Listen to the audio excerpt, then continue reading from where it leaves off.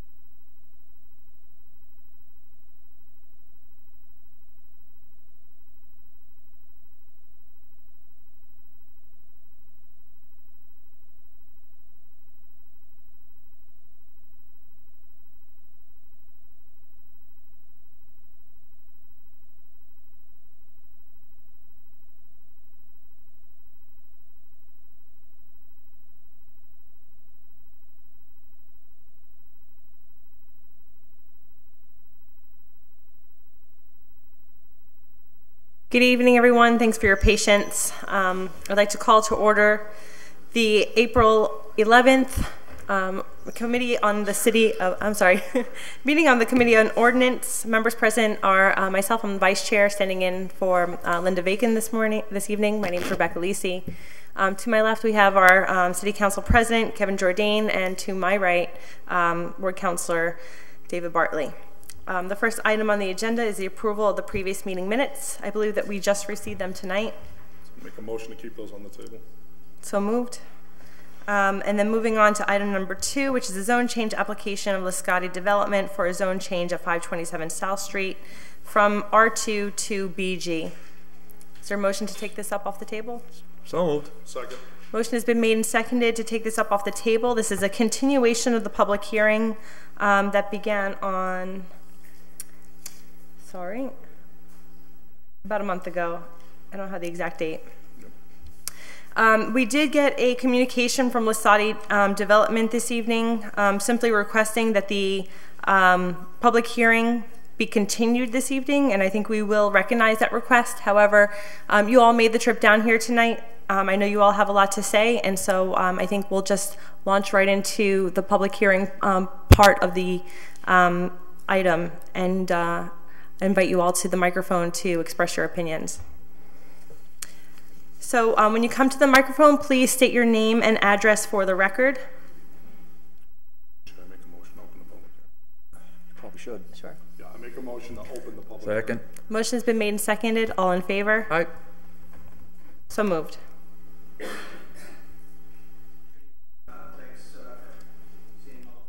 Brian, turn the mic on. It's a knob on the top. You got it. There we go. It'd be easier for TV that way. Hi, Brian Ramuth, 72 Carlton Street. Thanks for having us here this evening. Lots of members of the neighborhood here with us. So we understand Planning Board happened earlier this evening. I don't know if you know the vote on that. From our understanding, the vote was no. We are kind of upset that they have asked for a continuance, considering the public has shown out. We feel that's kind of a move to try to get us to not show up. Just so you know, we're going to keep coming. We do not want this to be moving forward anymore. I did want to provide you guys, if I may, with a neighborhood petition that was signed by more than 100 residents of the neighborhood, asking that this not be moved forward. So I don't know if I can provide this to you. Absolutely. I've always wanted to say this. May I approach the bench? Yeah. Come on in. Thank you.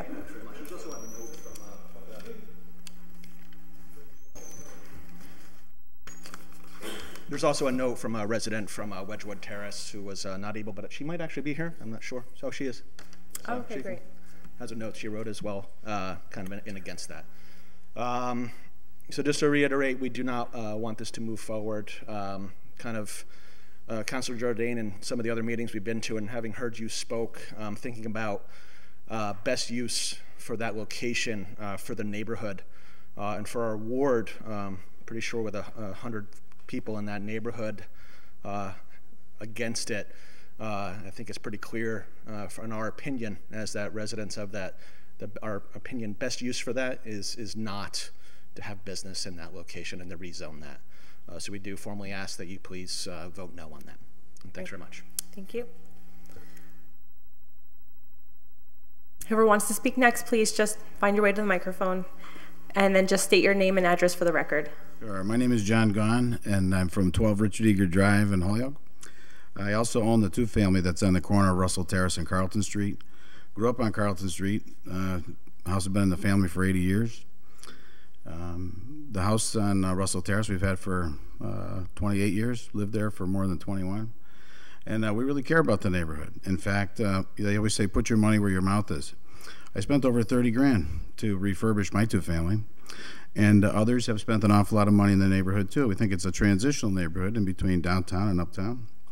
And when we hear about the proposal to change the business, as you know, over 100 people were willing to sign, and the others are getting ready to sign, so there's going to be more. And also know that there's a specific focus on getting, excuse me, more than 80% of the abutters within 300 feet of the property. Love to see that, developed with homes.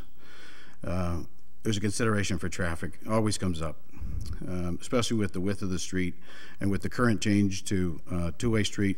Residents aren't really pleased with that. Learned that Peck is being considered for perhaps an expansion or maybe even a middle school expansion over there, so that would increase the traffic as well. And when you think about the winter conditions, it makes it even worse.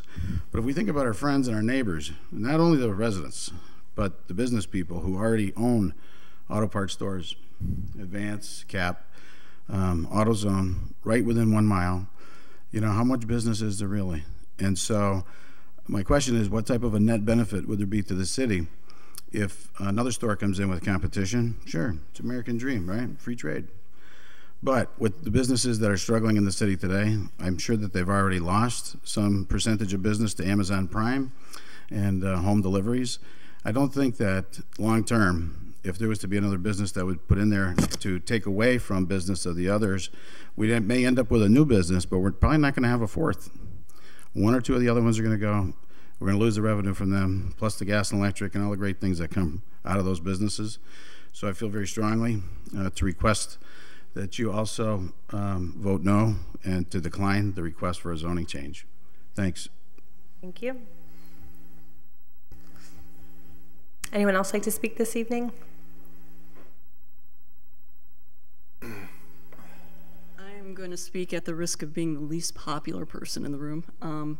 My name is Deborah Aloisi. I live on 147 Sycamore Street, and I've worked in addictions counseling for the past 10 years with the homeless population. I was at Russell Terrace. I was actually parking there, and I looked around the area, and I kicked around the trash a little bit. It is less than pristine. It is not a place that anybody would want for a green space or for children to play. And I have to ask, if not another business going in there, there must be something that has to be done with that place, because this is part of urban decline when we allow things to go this far. It doesn't take much to kick over the trash and see empty wax heroin bags, cocaine bags, cookers, tiny bottles of alcohol, and needles. And so many of my clients in the past have described spots like this that change from place to place. When there's too many arrests in one part of the town, they find a vacant spot. So I have heard people's concerns about drug activity in the area. I'd ask you to think about who you would want as your neighbor, an empty spot or a business that might even have some surveillance. Thank you. 95 Jorge Diaz, 95 Westwood Terrace. I was going to speak, but I don't know what she's talking about, honestly. That's a very open lot. A lot of people walk through there. There's no places to hide and do drugs. So I really don't know what you're talking about, just to let you know. I want to pick on you, but that's not real. And you can walk around that whole area. You can go by Peck and find that. You can go in other neighborhoods and find that in Holyoke. This is not just that area's problem. It's a city problem. And just trying to make it the problem of that lot, I think, is unreal. That's all. Thank you.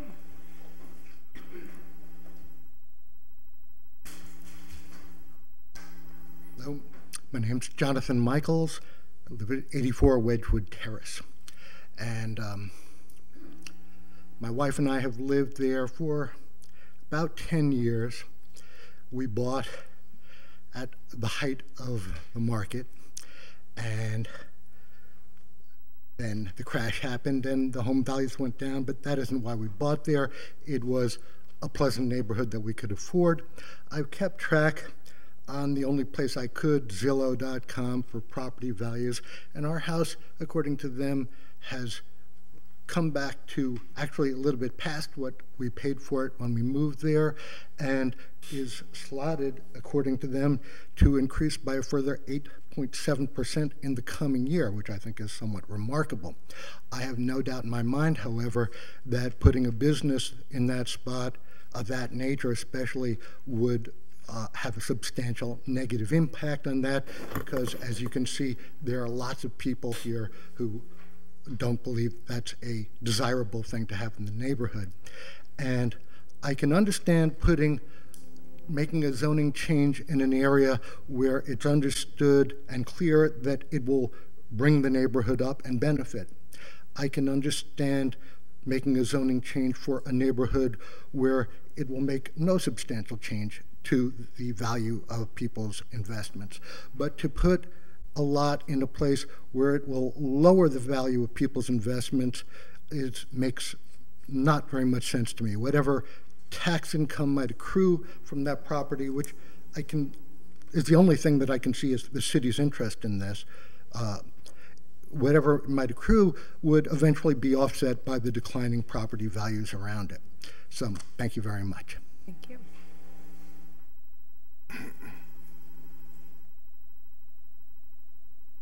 Good evening, Mary Jane Kislow, 71 Carlton Street.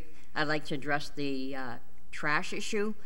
The neighbors and the people in the neighborhood clean up. In fact, today when I got back from work this morning, there were empty Burger King wrappers and everything, ketchup and stuff like that. That just happened to have been thrown out from between 6 and 10 o'clock in the morning. And as for any cans or beer bottles or anything, one of John Gaughan's tenants were out there on Saturdays or Sundays cleaning up the mess. So I really don't understand where the trash is, where you're talking about. That's all I have to say.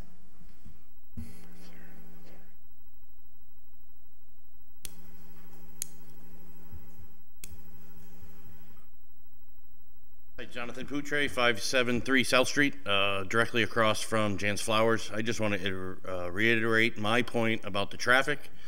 Traffic is horrendous. It's impossible to get out of driveways on South Street. Last time I was here, 16 minutes to back out of my driveway at 3:30 in the afternoon. It's only going to get worse if you guys put in a store.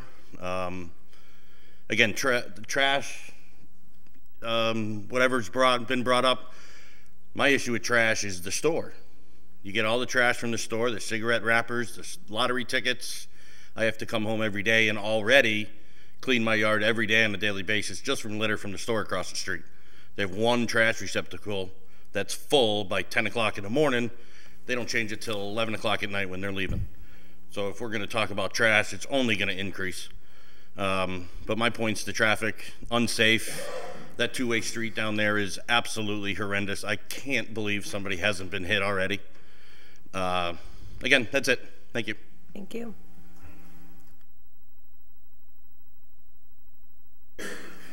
Bridget Kugler, 80 You can move Carlton. the mic if you want. Bridget Kugler, 80 Carlton Street. I again am opposed to the rezoning. I've been on the street about 12 years. The traffic already is awful. There is no way that Carlton Street is going to be able to absorb any more traffic. Already during peak hours, you cannot get out of the street, can't go left.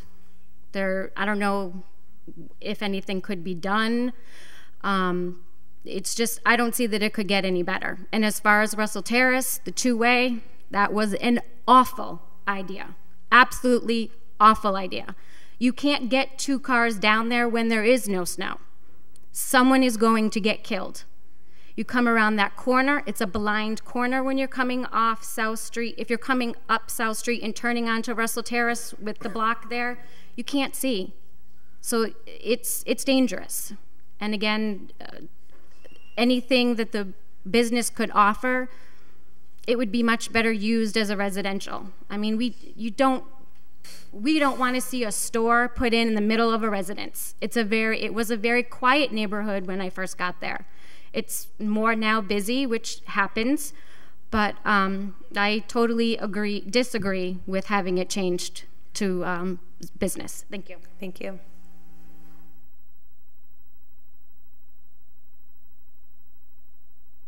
Want to come up and speak?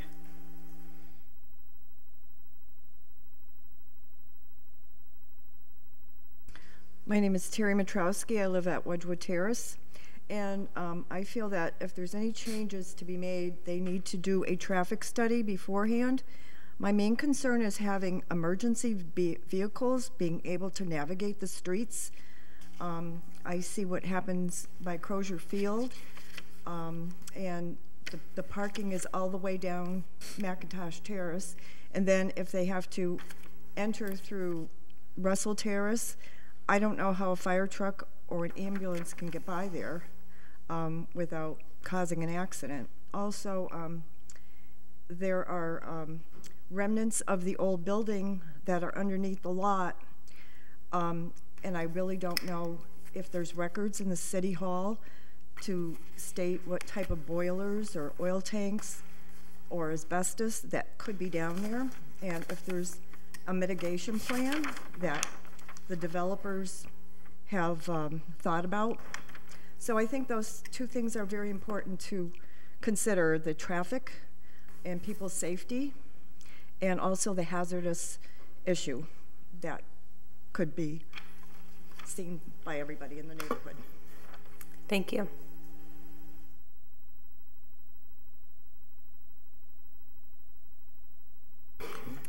Is there anyone else then that would like to speak in favor or against the zone change this evening? I'll say a few things as well. She has some. I'm Heidi Ramuth, 72 Carlton Street. I know you guys know my opinion on this. I've spoken about it many times. I walked around the neighborhood for 6-8 hours to get signatures from fellow opposers. One of the things that they had been proposing to sort of better our neighborhood when they were making up their plans was to put like a bush berm and then put a fence on Carlton Street. It's all fine and good that there are things that they were trying to present to make it so we wouldn't see it, but in essence, that would effectively, literally cut off that lot from the entire neighborhood back. So instead of having a lot or houses with yards, we would then have a fence that we'd be staring at. And I do believe also that that fence would create a barrier that would make it a safe place for people who may want to go do drugs, because they can hide right behind it and nobody's going to see them by the dumpster sitting up against the fence with a bunch of bushes. So that's just one more thing that I have to say. I don't want to be looking at this building outside my kitchen window every day. I don't want to see the birds and the animals go away. My neighbors garden every single day. They're elderly and they love their yard. There's going to be oil, there's going to be excess trash, there's going to be a lot of noise and people present all day. It's also been presented that, okay, it's a business. It'll only be open during business hours. I think those business hours were presented as like 8 to 9 p.m., but that's not going to stop people from using that lot in off hours. So I'm requesting that you please oppose this zone change. Mm-hmm. Thank you. Is there anyone else that would like to speak this evening?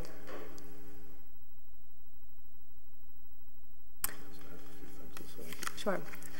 So given that no one else from the public would like to make any comments in favor or against this project, I'll turn the mic over to Councilor Jourdain. I had one question, and that is if the abutters are going to put in a opposition petition, just know there is a process and that has to be done before we take a final vote of the Holyoke City Council on it.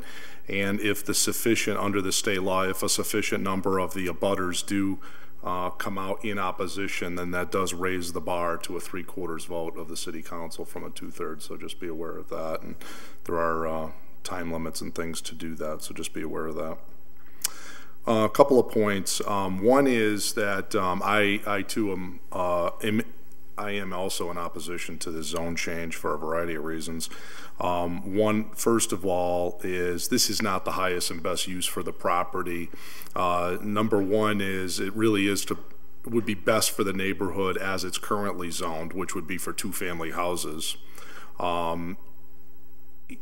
Even if the petitioner could come forward with maybe something like RM20 or RM60 or some type of zoning that would allow maybe 4 families or multifamily to go on that parcel, maybe with multiple units with maybe a little parking lot in the back, that type of a situation. But nevertheless, it would be residential only zoning. I think that is clearly what's best.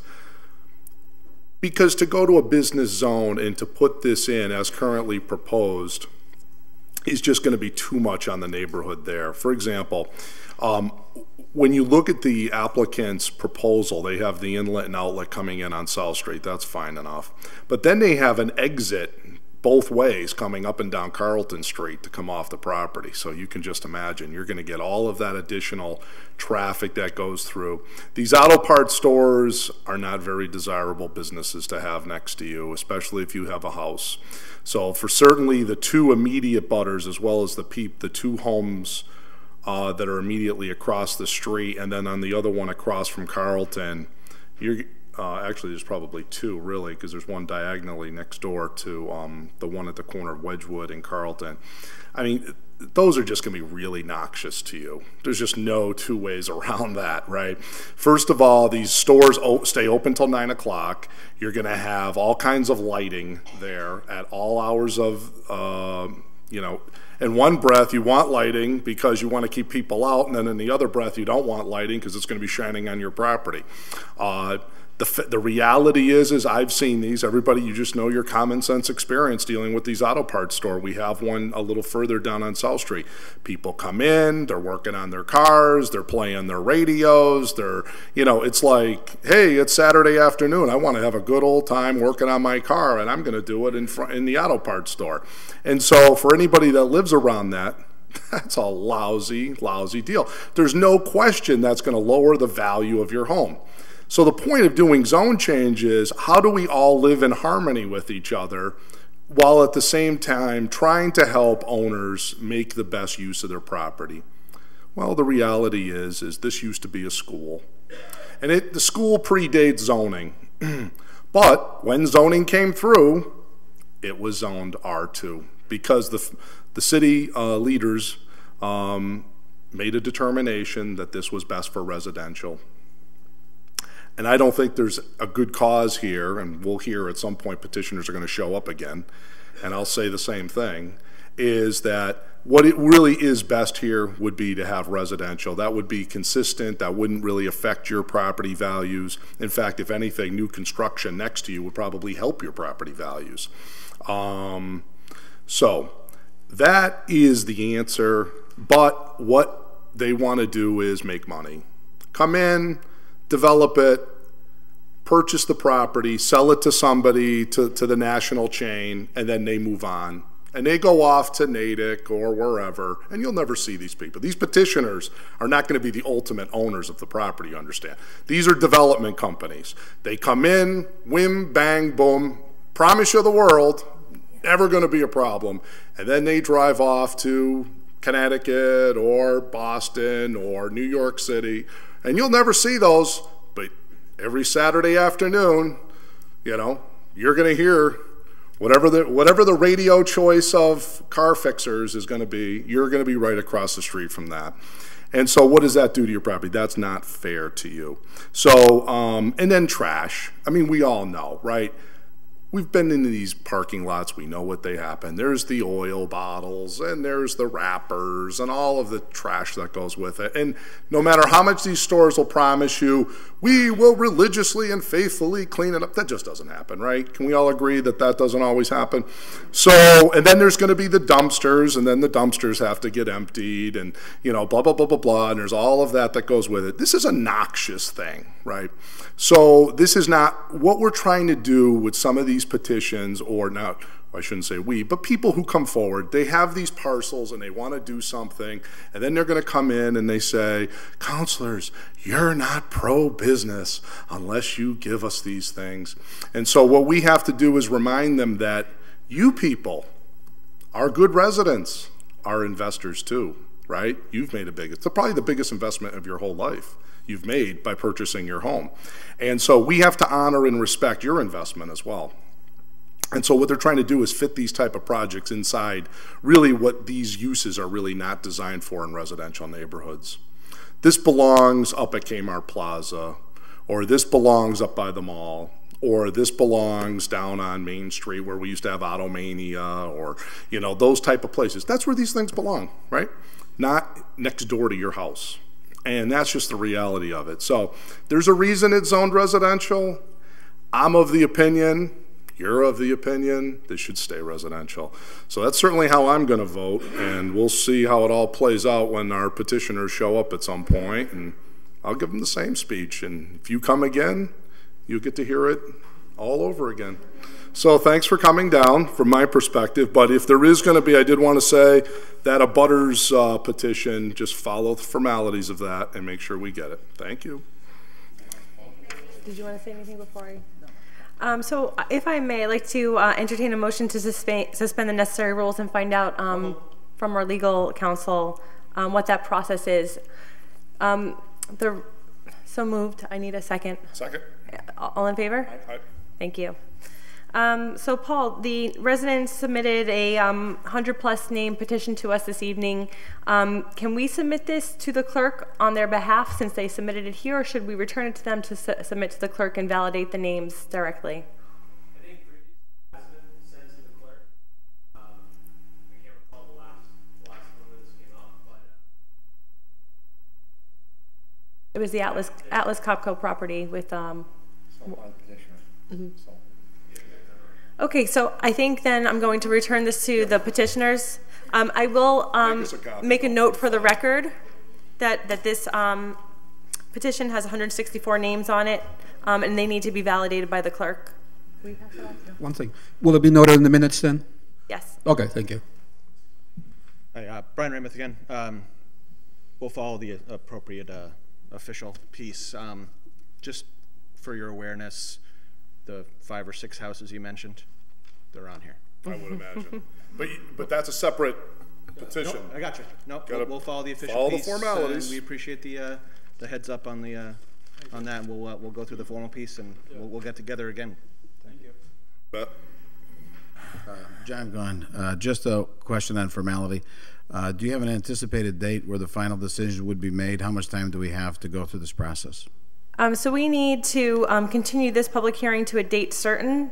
I know that our next Ordinance Committee meeting has a number of other fairly controversial public hearings before it, so I think we need to move to a month out on this hearing. What do the rest of you think? I think we can move to the 25th. You think it can be moved to the 25th? I'll make a motion to continue this to the 25th. second. Okay, so we have a month, and will that be in front That of would be 2 weeks. 2 weeks. Oh, That 2 would be weeks. 2 weeks. And that'll be in front of the complete council? Nope. First meeting in, no, that'll be here on the 25th. I would assume petitioner will tell us whatever they wish to tell us. We'll take a vote up to full council for the first meeting in May, which is the first Tuesday in May, and that's when the final vote will occur. And Okay, the planning thank you. board took closed the public hearing this evening and took a final vote, correct? So that recommendation will be over to us for our next meeting, and so we can make a decision and close the hearing at the next meeting. Thanks again. Anybody else like to speak on this item then? So the motion has been made and seconded to continue the public hearing to the 25th Of April? Yeah. of April at 6:30 p.m. All in favor? Aye. So moved. 3-0. Thank you for coming. Enjoy the rest of your evening.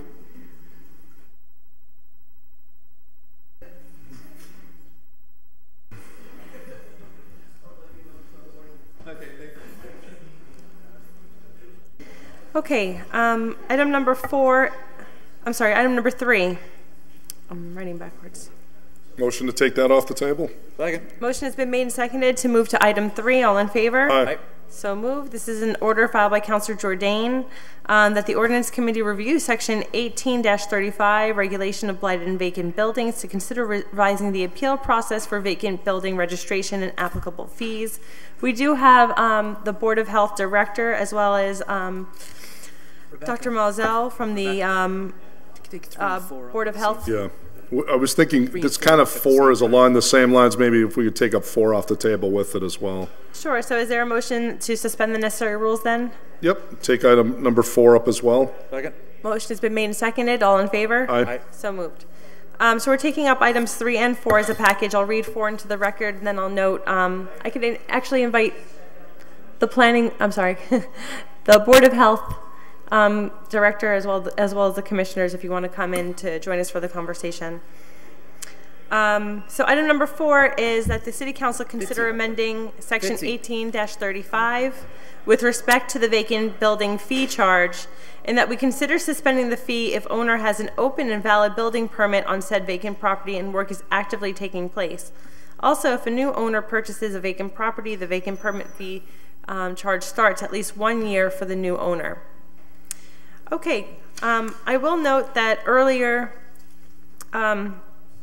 Brian submitted a letter on behalf of the Holyoke Board of Health. The letter is written by Patty Mertes, who's the chair, and it says that the Board of Health Commissioners request that the process of appeal for the vacant and blighted building ordinance be reconsidered.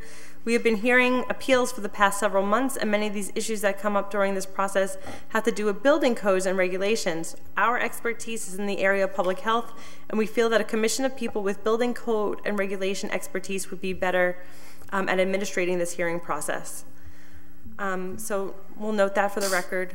We also have Dr. Moselle and Brian Fitzgerald here this evening.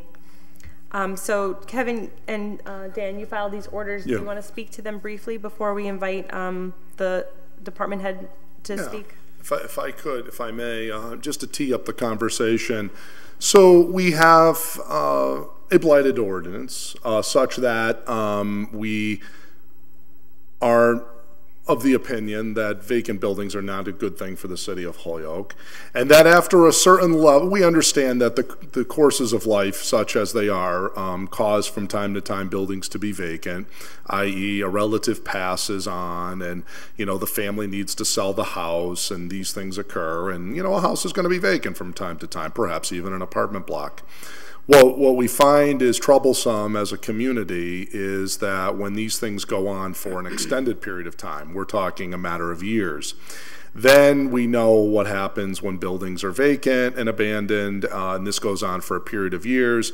They either become attractive nuisances, they fall into disrepair, insurance companies are not very fond of insuring abandoned buildings, and so insurance begins to fade, and we know all of the number of noxious things that occurs from there. So we have an ordinance that says, articulates a schedule by which various buildings will pay registration fees if they are empty, and if we wanted to recently increase these fees because we wanted to create disincentives for people to, on a long-term basis, to keep these buildings vacant and in their possession. So thus that if they were going to keep them for a period of years empty, they're going to pay a pretty substantial registration fee for that. The view is if you can't make up your mind after a year or two that you either want this building and fix it up and go do something with it, then you've got to make a decision. Either sell it, fix it up, occupy it, do something with this building. Okay.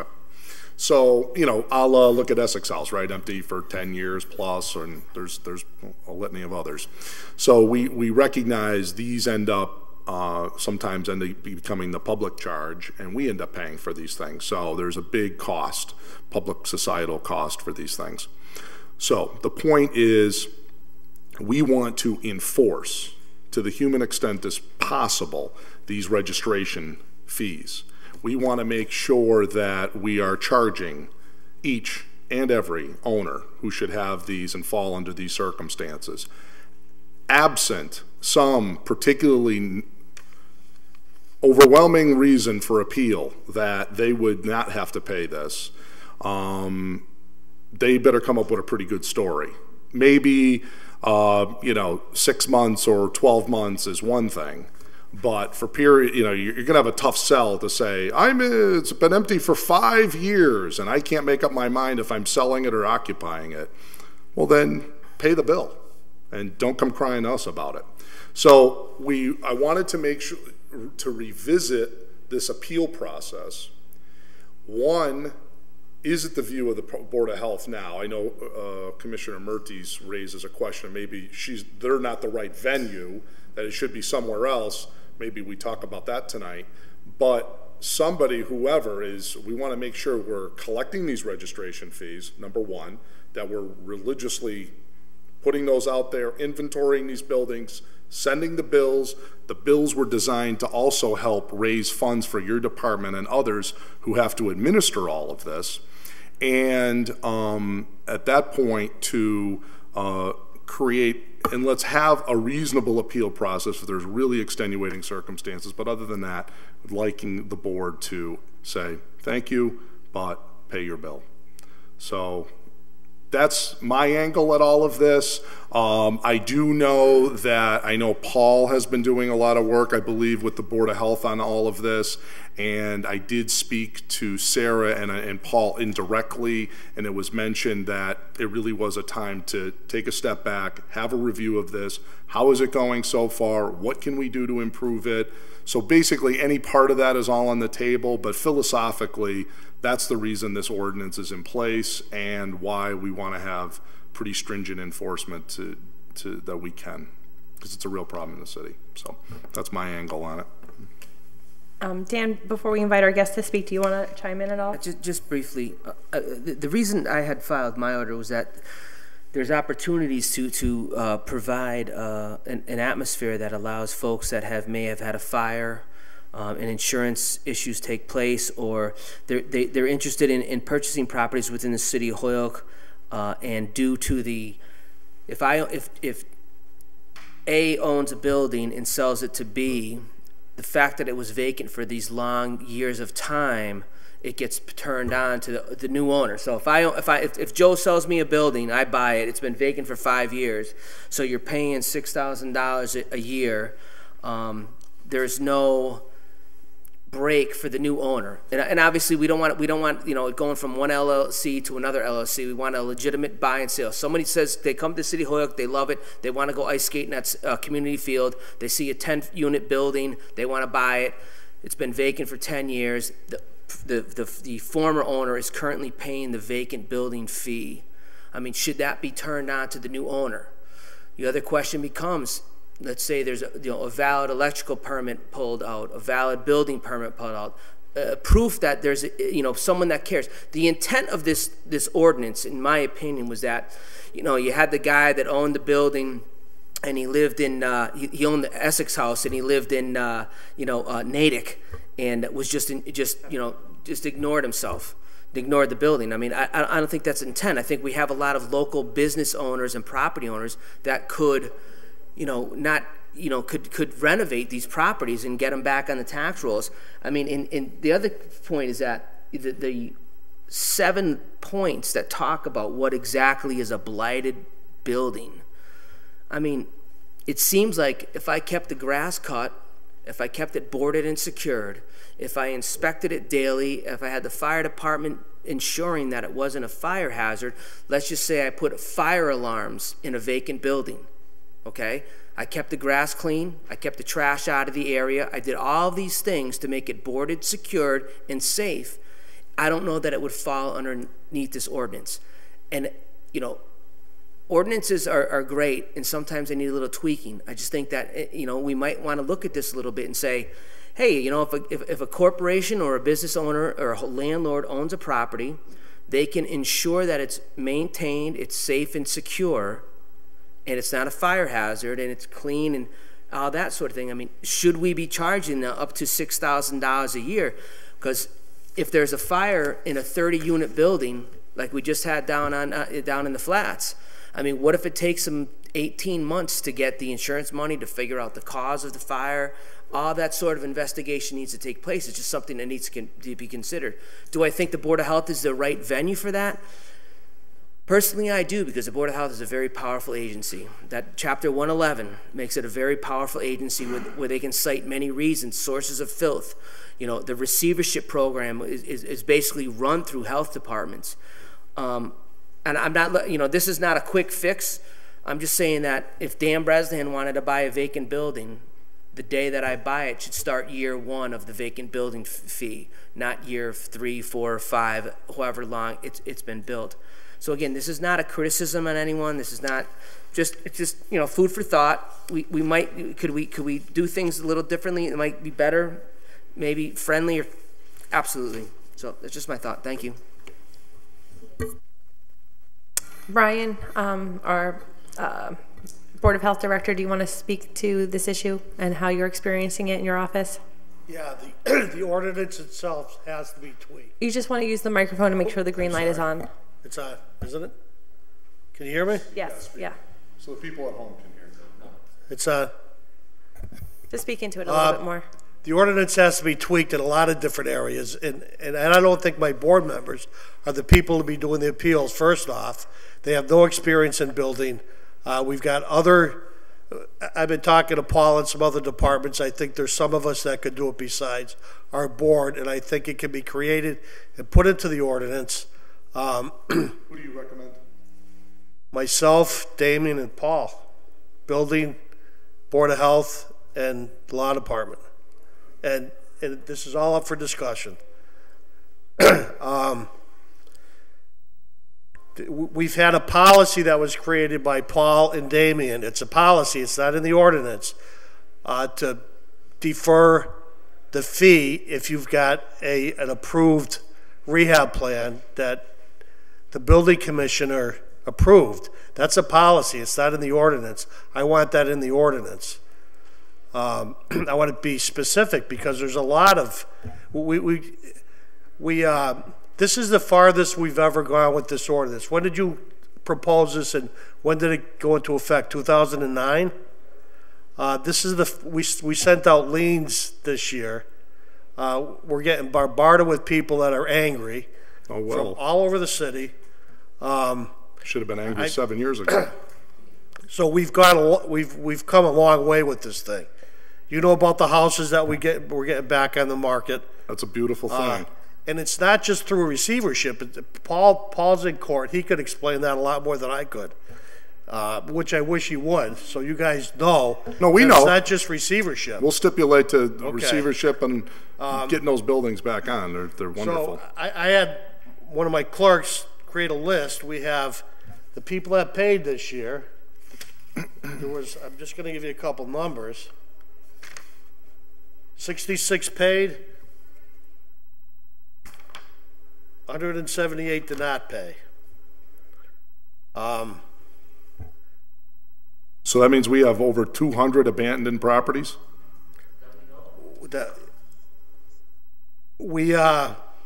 So that's over 240. I don't think that they're abandoned. Well, they meet they're paying a registration fee. They're vacant. Vacant buildings. They're vacant buildings that they're paying the registration fee. Greater than 240. Most of the residential houses paid. A lot had paid last year, and they didn't pay this year. I don't know if they were sold. We haven't gotten that far. Right. What else did I want to touch on here? What do you think? So, how about the appeal process or the standard itself, Brian? So you say we should create a board that the three of you guys meet, and that. What do you think should be the standard? Like, what would be a good set of, like, this is the, the old proverbial, the dog ate my homework. Like, what is the excuse that you should get out of not paying this in a particular year? What's your opinion on that? Like, what's good enough? I come in, I file, let me give you an example of what I just don't want us to get played. We have an empty lot, and I won't use any names, but we have an empty lot across the street from a nice church, and it used to be, and it's also across from Mel's Restaurant. And we were told for years and years and years, it's coming, it's coming, it's coming, it's coming. It's still a dirt lot, right? I just want to make sure we don't have, I come in and every year I give you the sad song.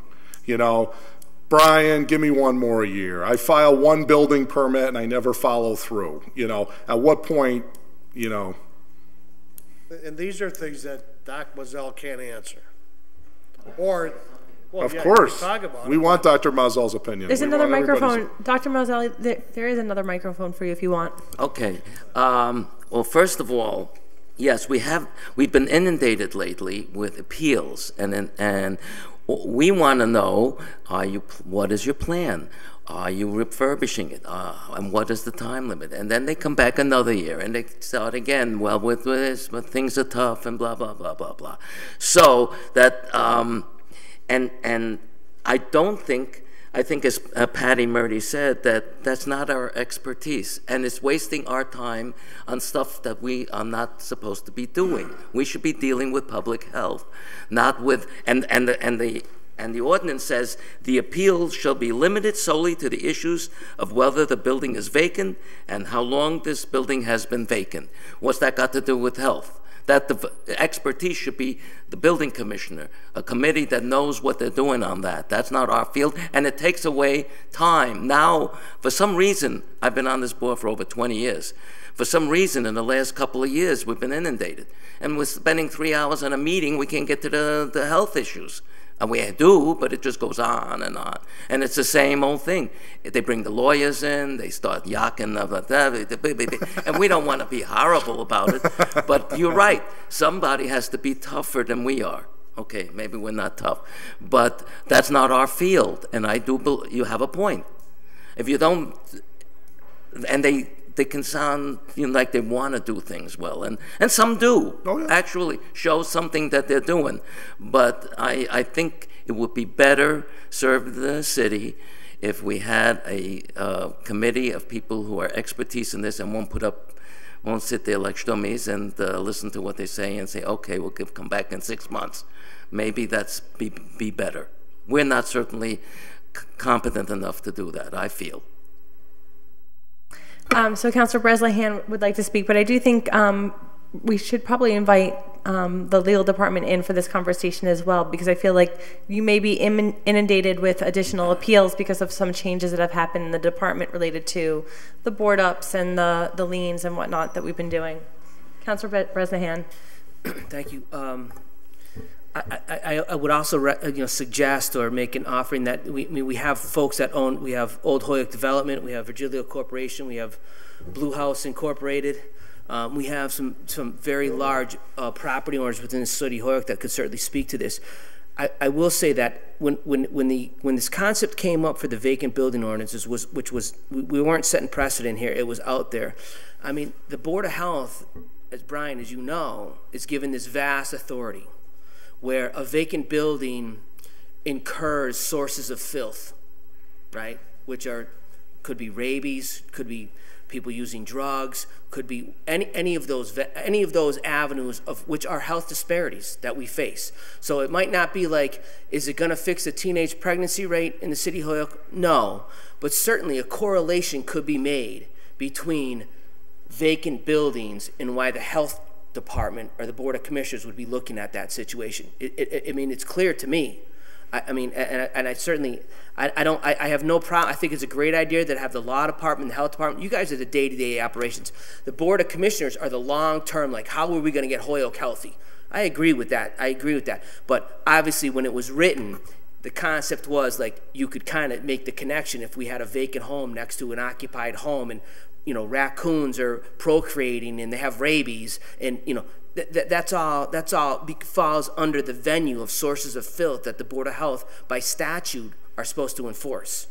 So I mean, I agree with that. I think it's a great idea because and I would suggest on that board you get the fire department involved, get someone from fire prevention, someone from health, someone from law, someone from building department. I think it's a great idea. I think that's where the appeal should go, because the commissioners should be addressing the long-term health disparities that the city of Holyoke is facing. And I would, again, recommend that if we have some landlords that wish to speak to that, I certainly would encourage the committee to consider. Thank you. Thank you. Paul, do you want to speak to some changes in what the legal department is doing that may be related to this inundation, or other information you have about how you're experiencing this process? Sure. And I think it's fair to say that the rise in appeals and correspondence to the Board of Health correlates to some of the policy changes that have been made. I think that Councilor Bresnahan is absolutely correct that the Board of Health is the correct agency to be enforcing this. Vacant properties are inherently a public health concern and regulated by Chapter 111. The challenge with the appeal process as it currently stands is that, as Dr. Mazzell has indicated, the hearings become a conflated conversation about not so much the appeal standard, as Dr. Mazzell pointed out, which is the duration of vacancy and the actual determination of vacancy, which under the ordinance is simply defined as where no lawful residential use or lawfully licensed business use is being performed.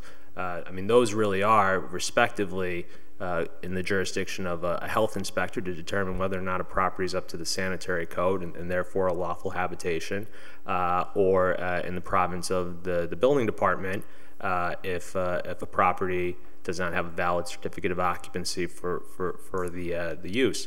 So those appeal determinations are fundamentally within the knowledge of the Board of Health director, the building commissioner, and their employees.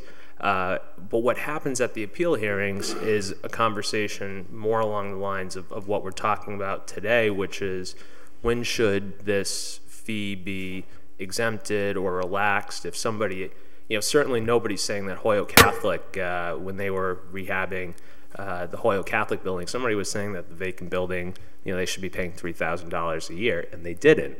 Because, as was alluded to, there is a policy that says if you have an accepted rehab plan, then this fee is going to be deferred based upon compliance with that. And that does need to be codified into ordinance because, frankly, there needs to be some certainty to that. It's drawn from the purpose of this ordinance, which is to encourage the reconstruction, reuse, rehabilitation of property. So I think it's a fair interpretation that the Board of Health, through the Law Department, has suggested to allow for this process. But all of that together has led to an appeal process where, after the Board of Health staff has sent out these letters, we've sent out demand notices, we've recorded a lien, we've added it to a tax bill, then they go to the Board of Health appeal, and Dr. Mazzell fairly says, what's going on? What does this have to do with public health? So I don't want to offer an answer to any of these questions yet. I think what will really be beneficial is understanding what the implementation process has been, what the results have been, what the feedback I've received from the many property owners who call the Law Department has been, and to answer some of those questions in the ordinance. And hopefully I can help with that process. Councilor McGivern. Thank you. Paul, from what little I understand, I think I agree with that the Board of Health is the correct agency to handle the vacant building situation. But isn't it true that the appeal process doesn't have to be the Board of Health Commission? There could be an officer appointed. There can be many different ways to handle the appeal process that would not burden the commission's meetings themselves. I mean, you yourself could be appointed the appeal officer. Brian could be someone that, make the practical sense out of it, but it does not have to be the commission themselves. Yeah, I agree. In the same way that we have parking tickets adjudicated by the legal department. Mm-hmm. I have Councilor Jordan, and then I'll come over to Councilor Sullivan. Oh, you're all set, Councilor McGivern? Good. So, I think Paul wants to respond. Oh, go ahead, Paul. Well, my response is I'm not certain. I believe that the Board of Health is under the ordinance. No, but what Joe's point is, it doesn't have to be that. It is currently under the ordinance. Oh, correct. Absolutely. So it could be changed. Absolutely. Yeah, that's what we're contemplating. So the point I wanted to make also is that this, in other communities, perhaps an ordinance of this nature is not even necessary, right? But this is a serious public health epidemic, as well as massive economic development epidemic in our community. I think it's one of those key linchpins of which way this community is going to go, right? We're either going to, just by those that we've known on this list, 240 vacant properties That's an inordinate number, and that's probably not everybody, right? Let's just assume that we didn't capture the entire universe. I mean, you go to other cities our size, is that the type of number that they would have? I would be hard-pressed to believe that that's the case. That is a lot of buildings. And so that's a lot of opportunity for things to go really bad. These things, as I stated earlier, become attractive nuisances. They look horrible. People are squatters in them. I mean, just a whole, it's just terrible for the city. We have this ordinance on the books to root out vacant buildings in the city. That's the whole point of this ordinance. That's why it was adopted 7 or 8 years ago. That's the whole point of it. Registration fees were created to create a disincentive to be a vacant building because we wanted people to pay if you're leaving a vacant building. So what's the, don't leave your building vacant. Do something with it. Occupy it or sell it. All these stories is all nonsense. One of the things that we had a very specific, as articulated, very clear-cut standard. And then I think what maybe is making it murky is these regulations that are being created. And of course, really regulations are not supposed to exceed their statutory authority. So to the extent that these regulations are saying other things other than what the ordinance's rather clear-cut standard is, are somewhat nebulous to me. But we'll just put that on the shelf to say it's consistent. But it's either vacant or it's not vacant, right? So if you have somebody come in and say, the ground for appeal is, I have not been vacant, my building is not vacant, and you have said it is vacant, and that is my grounds for appeal. Yeah. Point number 2, you've said that my building has been vacant for 3 years, and the fine is X, as opposed to 6 months. And so you've assessed me an overly aggressive fine. It's not, oh, well, I have a building plan, and, someday down the road, I want to help Holyoke and fix this building, and what a nice, wonderful person I am. And, that's not the standard. Somehow that leaked into this. So we need to be careful that we follow the standard, and people really have it's cut and dry. Unless you want us to expand it. Maybe you feel we should make this regulation the ordinance. We'll speak to that. But this is either vacant, not vacant, how long? I agree with you because that's what exactly happens. They come in and, they bring the lawyers with them. And we certainly don't want to discourage businessmen from making it's profitable and do something. We don't want to be, oh, you can't do that and make them in trouble. But it seems to be just next 6 months or a year they come back. Well, we are working on it. Yes. And so, right. Who's going to, I think if we... You're creating headaches for yourself, really. Oh, absolutely. Because now you're weighing the merits of, is this progress? Is this not progress? And exactly. then you rightly say, well, what the heck? I'm a doctor. That's How do right. I know if one more window in the building is progress or not progress, right? I mean, absolutely. I agree with you. I couldn't agree more. So I want to, if we could just, as we're doing all of this, get back to the fact that that was the intent of the ordinance.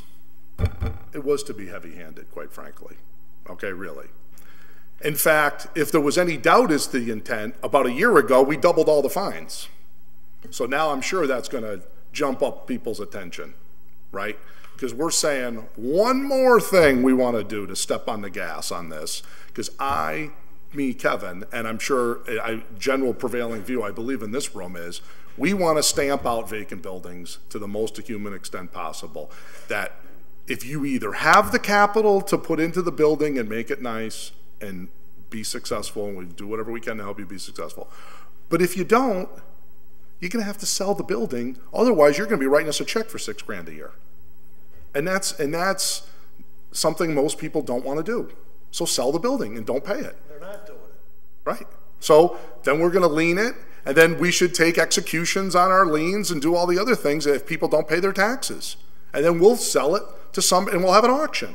just like we would do if you didn't pay taxes. It should go to tax title, or if you didn't pay your water and sewer bill and all this. We have got to be Johnny on the spot on these things early in the process, because what happens is if we let them go long periods of time, these buildings aren't worth anything. If anything, we wouldn't dare want to take them back to Essex House. Let us remember Essex House, right? Somebody made the decision, I'm going to leave names out to protect the innocent here, to the extent they are innocent. But some policymaker, an elected official in this city, made a decision to take Essex House as a tax title property because they thought that was a good idea. And that's how we got to own the Essex House. And we're paying lawsuit settlements ever since. So, you know, my point is, for every Essex House, there's more Essex Houses. And in that 240, some of them are probably, like, there's a single family house on Hillside Avenue. It's actually a really nice little ranch house. You wouldn't, if you drove by it, you'd never know it's vacant. But that house has been empty for about 3 years. Now, luckily, nobody's broken into it yet, because neighbors kind of watch out for it. But the owner doesn't do anything with the property, and it just sits there. And they never sell it, and it's just vacant. So guess what? They can go pony up $1,000 or whatever the bill is every year and send it to us, because we got to send a cop by every so often to keep an eye on things. I mean, we got to create incentives, because we want a family buying that house, you know. We are making progress with the residential. Okay. You sure are. Huge progress. Big progress. You guys are doing a great job. Interestingly enough, in my neighborhood in White Grove Park, there's been an abandoned house. I'm not going to say who or what. And my wife has said something about it and got, you know, he got upset. But he's not. It's right across from our house, actually, and it sits there, and it's perfectly could be a wonderful place for somebody to live and buy a house, and nothing happens. And it's really an abandoned property in White Grove Park for 10 years. And it goes on. It's never come up to a hearing. I've never heard anything. And I'd have to recuse myself because I'm like... Right. So there we go. Councilor Sullivan, you're in queue. Do you want to speak to this issue? Yeah, thank you. I've heard from Brian now, and I understand the enforcement part of it, staying with the Board of Health. But when I listen to the description of what we need for a real appeals process, what I'm hearing is a description of what I've been listening to for a while here now, of an informal blighted properties committee that's already been formed. And in the back of my mind, I've been questioning, how does the city government form an informal committee that's making all these decisions and meeting like this without being formally recognized? But so maybe that's something, this would be a way of more formalizing that group. I think they're doing a great job, and maybe that's what should be put in place. It seems to me that the job they've done already is what we're describing here. We've got all the right people on it. We've got the fire chief on it. I believe you're on that one, Brian. We've got Damien's on that. We've got good people on it, and they're doing good work. Are you talking about the problem property group or a different properties group? Right. I called it blighted problem properties. It's blighted problems. But and maybe that should be formalized and let them handle the appeals process, and then let Board of Health enforce it. That's my first on everything I've heard here is it's already in place. Let's hand it to them. They know what's going on with these properties. They also know what the good exceptions would be, because you've got the right people there. Okay, this developer is doing this, they're doing this, we've seen this much progress, let's continue it, and then it doesn't have to be for a specific amount of time. I'd like, if we've got an opportunity here tonight, you know, this regulation we've got, I think it's great. It's well intentioned. I agree with everything Councilor Jordan has said about it. But we're catching up in this thing some of the very investors we desperately need to attract to the city also, and are getting tangled up in it. So if they had some knowledgeable people outside of just the health aspect of it, of okay, what's been addressed through the fire department, what's been addressed through building permits, what's going on, and monitoring this this on a monthly basis is what's really going on. You know, we need to not penalize or make it more financially difficult for people to come into the city and help turn things around. All right. If we have a chance tonight, we've got a couple of people in the audience. If we could let them just share with the committee their experience and frustrations about some of the hurdles they've run into because of this and the financial strains, and how having this appeals process in place would really help them. Thank you. So I'd just like to say a few things before we allow or invite the public to speak. So I agree. I think that I filed this order actually in 2009, and it was for sure to start to create incentives for building owners to turn their properties around and to have the city take an interest in figuring out a way that it can incentivize redevelopment downtown. I do, from what I'm hearing tonight, I do understand that we have to strike a balance between creating incentives that are not just sticks but carrots as well. How do we make it attractive for investment as opposed to simply punishing people who aren't investing? I think that we have to strike a balance there.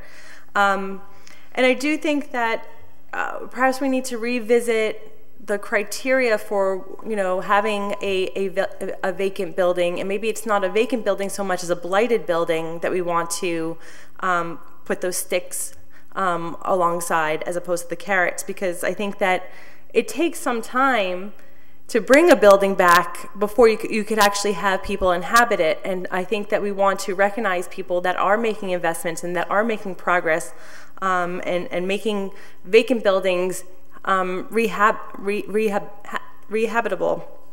However, I do think that we, you know, as Kevin was pointing out earlier, we want to, you know, make sure people are serious about the investments that they're making and not just sitting on properties and waiting for, you know, the right other investor to come along and develop the property. We want people doing the work that's required to bring the buildings back in a timely manner.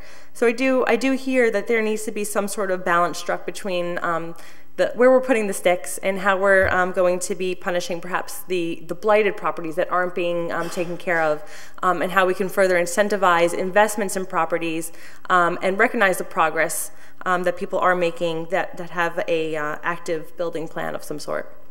So with that, do we want to make a motion to suspend the rules and allow some of these property owners to speak? So moved, second. Motion made and seconded. All in favor? Aye. Aye. Okay. So we'll open up the floor to any of the residents that are here tonight that want to speak, especially the building owners from their personal experiences with the vacant and blighted building fees. Thank you. My name is Ilya Schneider on Blue House Property Management and a few properties here in the Holyoke area.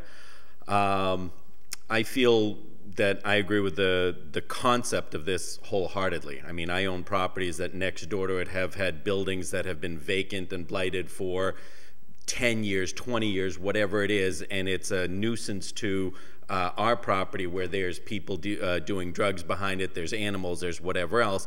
But I think that we need to quantify exactly what the goal of this is, and I'll use a perfect example. I purchased a building that had sustained a major fire at the intersection of Dwight Street and Elm Street next to the post office. I purchased the property. We've spent hundreds of thousands of dollars renovating the building. We've paid $20,000, $30,000 in real estate taxes since the acquisition of the property, and I receive a bill or an invoice that it's a blighted property. To me, that's not the goal of this ordinance. Property owners, investors that are going out, that are pulling permits, that are doing work, that are doing all the things that the city wants, I think something like this is a complete discouragement to what it is that the ordinance should be promoting. I also think that we need to quantify when the property is vacant, and talking to something Mr. Bresnahan addressed earlier, I bought a property on Lyman Street. So there was an occupied 8-unit property, and with it was a property that had sustained a major fire. I honestly don't know, 5 years, 10 years, whatever it is. I purchased the property January 22nd, 2016. I get an invoice as if I've owned it indefinitely for whatever. That to me is a discouragement. At some point as an investor, why do I go out and buy a building that all of a sudden there's a $3,000 or $6,000 from the get-go whack? I understand that if I were to take ownership of a property and transfer it from one LLC to another LLC, or Greg Virgilio and I pass buildings back and forth, obviously that's not an arm's length transaction, and maybe the law department obviously doesn't want to get involved with the regulating what is and what isn't an arm's length transaction. But in the reality, I don't think the city's ordinance is intended to preclude people from going out and buying buildings that are sitting there vacant, that have had major issues, because I as an owner or I as an investor am not going to go out and buy a building if from day one I get hit with a fee of whatever else. I think the clock should start at that point. If it's an arm's length transaction and I bought a building, it should start. And the other thing is it January 1st hypothetically, or September 1st, or whatever else? I mean, is it the first year we give a property owner grace period, and then January 1 of the following year, or July 1 being a calendar year, or whatever the city council decides? At that point, those rules need to be implemented. I think that when the idea, the concept of this ordinance is great. Nobody wants these blighted buildings. Nobody wants all the problems that they cause. I think that we need a little more clarification as far as, you know what, somebody's going out spending hundreds of thousands of dollars to renovate a building. Should that person be penalized? I strongly believe they should not. Somebody buys a building. Should we discourage people from buying blighted buildings? I firmly believe we should not, but I think that the city council needs to put clear procedures in place.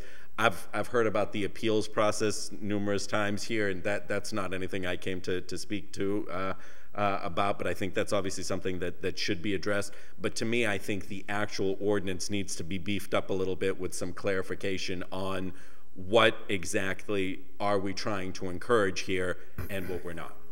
Can I ask a clarifying question? This is very helpful, by the way. Thank you for coming tonight. I'm with you pretty much on point one, which is you're in the process of substantially and materially fixing the building. Therefore, is the building in fact vacant? I think that would speak to how we define the term vacant. I think we can fix that in a definition section probably of the ordinance. Point number two, though, I'm somewhat not of the same view, and here's why. You make the point that you purchase a building that, say, is vacant for 10 years, and in it, it's accrued, say, $10,000 in vacant building fees that have now been assessed. Explain or distinguish the difference between that and any owed or accrued property taxes that would be owed on it. Wouldn't you factor that into the price with the previous owner, such that if they owed the city of Holyoke $10,000, that would be squared up during the sale process? For example, this would be something, you know, it seems at closing of this real estate transaction, as you acquire the property, that would be taken care of with all of the other municipal charges. If they had a sewer bill, a property tax bill, this should not be your burden. And if the new owner is acquiring the property, I'm sure if he asked you, the seller, to acquire this, then I'm sure you would factor that into the price. So my point further on that is, we don't want to get into a situation where people say, oh, well, I've ridden it out for 10 years and I never pay the fine, you know, Holyoke, just add it to my lien. And then some nice gentleman like you is going to come in and tell us, hey, I'd put that 10 grand back into the building. I'm the nice guy. You know, forget the seller. He was a jerk, but I'm the good guy now. So in the meantime, we've rewarded jerk. And, you know, to help you, but we don't want to create those type of incentives. So if maybe you could address that. Of course. Absolutely, Councilor Jordan. My opinion is this. I'm not looking to have those arrearages wiped away. I agree with you 100%, just like past due property taxes or city liens or anything of that kind, that would need to be handled. What I'm talking about is starting the clock from day one as far as the new liens going forward. So there's a graduated scale. I believe it's 500 and then 1,000 and 1,500. I buy a property, I'm already at $3,000 from day one when I close. I see. And I'm saying that this is, now that I'm the owner, I should be granted, again, not shuffling between LLCs, but as a new owner, I should be granted from day one. Okay. Thank you. All right, that's very helpful. Councilor Bartley. Yeah, can I just address, I just want to address that point because it's at a certain stage here, I'll make a couple motions relative to some of the things that Paul said or Mr. Schneider said. But yeah, I thought it was pretty clear what you were saying is that from day one, once you become a new owner, that yeah, you shouldn't have to be imposed a vacant building fee. There should be some sort of grace period. There all should be, you know, these policies that exist, that they're policies and they're not codified. I think Paul made the point, well, listen, we're not perfect, right? But these are things that have to be codified, and I'll make a motion to do that, and we'll have the law department come back with a draft, assuming I get a second and a majority vote. And then, but I think the last point, relative to where my friend might have got confused, there could be existing fines imposed by the Board of Health. But in my experience, and I've done a lot of real estate closings, I mean triple digits, so I would say a lot. So I don't remember once ever seeing on a municipal lien certificate anything relative to a fine imposed for abandoned buildings. And I think that the law department should certainly address that, and that should be part of the process and procedure that the collector of taxes follows when she or he is compiling the municipal lien certificate. So, as you know, on a municipal lien certificate, you're an experienced developer. Those charges, you know, your gas and electric, your sewer, they're apportioned as of what? As of the day of the closing, right? So, any fines that have accrued, well, up to the day of the closing. Well, who bears the burden for that? The seller. Well, seller. That's right. And I think that was a point you were trying. I think that. I misunderstood the point. No. I thought you were getting hit with this big bill when you bought it. Hold on, Mr. President. I'm not. Yeah, I'm not pointing a finger at anybody because I don't. It's confusing. Although, I mean, I just do this stuff all the time, so it's not confusing. But it's confusing to anyone. What the heck's a municipal lien certificate? I mean, probably most of us in the room don't even know what it is. But that's part of the process that the law department is going to help us to clarify for you, the developer. And so when it comes down to the closing time, that you know what costs are yours. And then when you move forward, that we should put in that grace period, that 1 year grace period, or whatever, 18 months. And further, we should codify that there's a you know, if there's some kind of a plan to move forward, and evidence of that would be, I don't know, a building permit. And progression on the building permit. I mean, it's not that difficult to get a building permit, but you actually have to swing a hammer. So, yeah, these are straightforward things. And then ultimately, in my opinion, I think Joe's hit the nail on the head with if we don't have to have the Board of Health, you know, 3 laypersons handling it. If we can just have in our ordinance have the health commissioner, the building inspector, or I don't know, the law department, somebody, we could codify that to make sure that you 3 are the experts that can enforce the necessary provisions, assuming we can do that under state law, Paul. So, thank you. Dr. Mazel. Oh, just put your microphone on. We did have a similar appeal like that, and we did not. What we did was said, no, you're starting from the beginning. It's not fair for you to take on So I think we've had a case like that, but you've never appealed to us, so we never got The reason I didn't was, truthfully, I read the ordinance, and I felt that there was no appeal based on the ordinance, so my appeal went to Councilor Bresnahan, where I said, Danny, this isn't fair. And he said, okay, let's discuss it, let's bring it up at City Council, because to me, bringing it to the Board of Health as far as appeal, I'm talking about what's fair and not fair, whereas I think the appeal really needs to come before the City Council for clarification of the ordinance, not to the Board of Health, which is going to say, I can justify whether it's vacant or not vacant. I don't have the authority to say, yes, I can, no, I can't. So that was why I haven't appealed to you. I brought it before the City Council. Okay, thank you. Is there anyone else who would like to speak?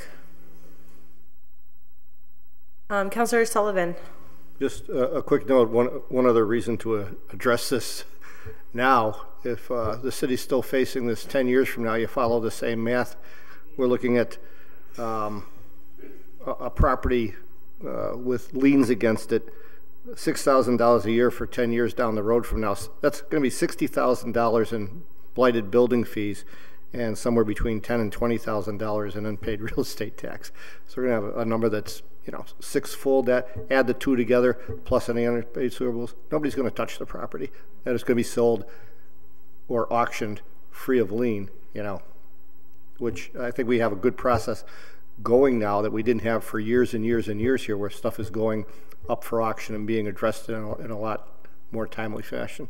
Yeah, I think the point there, Mike, is we can't let it get to that point where it's sitting for 10 years. You've got to, that's why I was encouraged, Brian, you said you set a set of liens relative to these, correct, recently? To David's. Yeah. No, but the point is once you put these liens, and if they don't go paid, we got to be aggressive in going to tax title on these things so that they don't get to its negative equity. Right, exactly. Right. Thank you. Name and address for the record. Of course, thanks. Michael Moriarty. I live at 1 Lexington Avenue in Holyoke, and I'm the executive director of 1 Holyoke CDC, which is based at 70 Lyman Street in Holyoke, as I think most of you know. And so we have a particular situation with these ordinances because, you know, we are actively involved in rehabilitating abandoned properties. And there are a lot of difficulties and nuances I think really need to be appreciated as you think about how this moves forward. And some of them, for a mission-driven organization, I think need some consideration for the work that we do. So, you know, to begin with, you know, we are a receiver. We have done 4 cities in the 4 single-family or 2-family residences in the city of Holyoke since we've become involved with the program. Those are very successful. We're able to turn them over in a reasonable amount of time. We put the properties back into the hands of affordable homeowners after we're done with the process, which is central to our mission. That's not always what the outcome of a receivership is. But we've never done a multifamily receivership, and I doubt we'd ever touch one. And part of the reason for that is the economics of it. The only way we can do rehabilitation and stay solvent is to have a fairly deep level of subsidy. And finding those subsidies is actually very slow in coming, very time-consuming, and very competitive. So, you know, I have had numerous times where there's been outreach from property owners, from burnt up properties, abandoned buildings. They want to give us the property or sell it to us at a very favorable rate. They like what we do and want us to have it for that reason. And I have to pass every single time because the time frame for actually rehabilitating a property is incredibly long. And when you have a long abandoned empty property, the scale of work that has to happen is very, very slow. And I've learned this directly and the hard way. You know, we are doing rehabilitations on a multifamily now.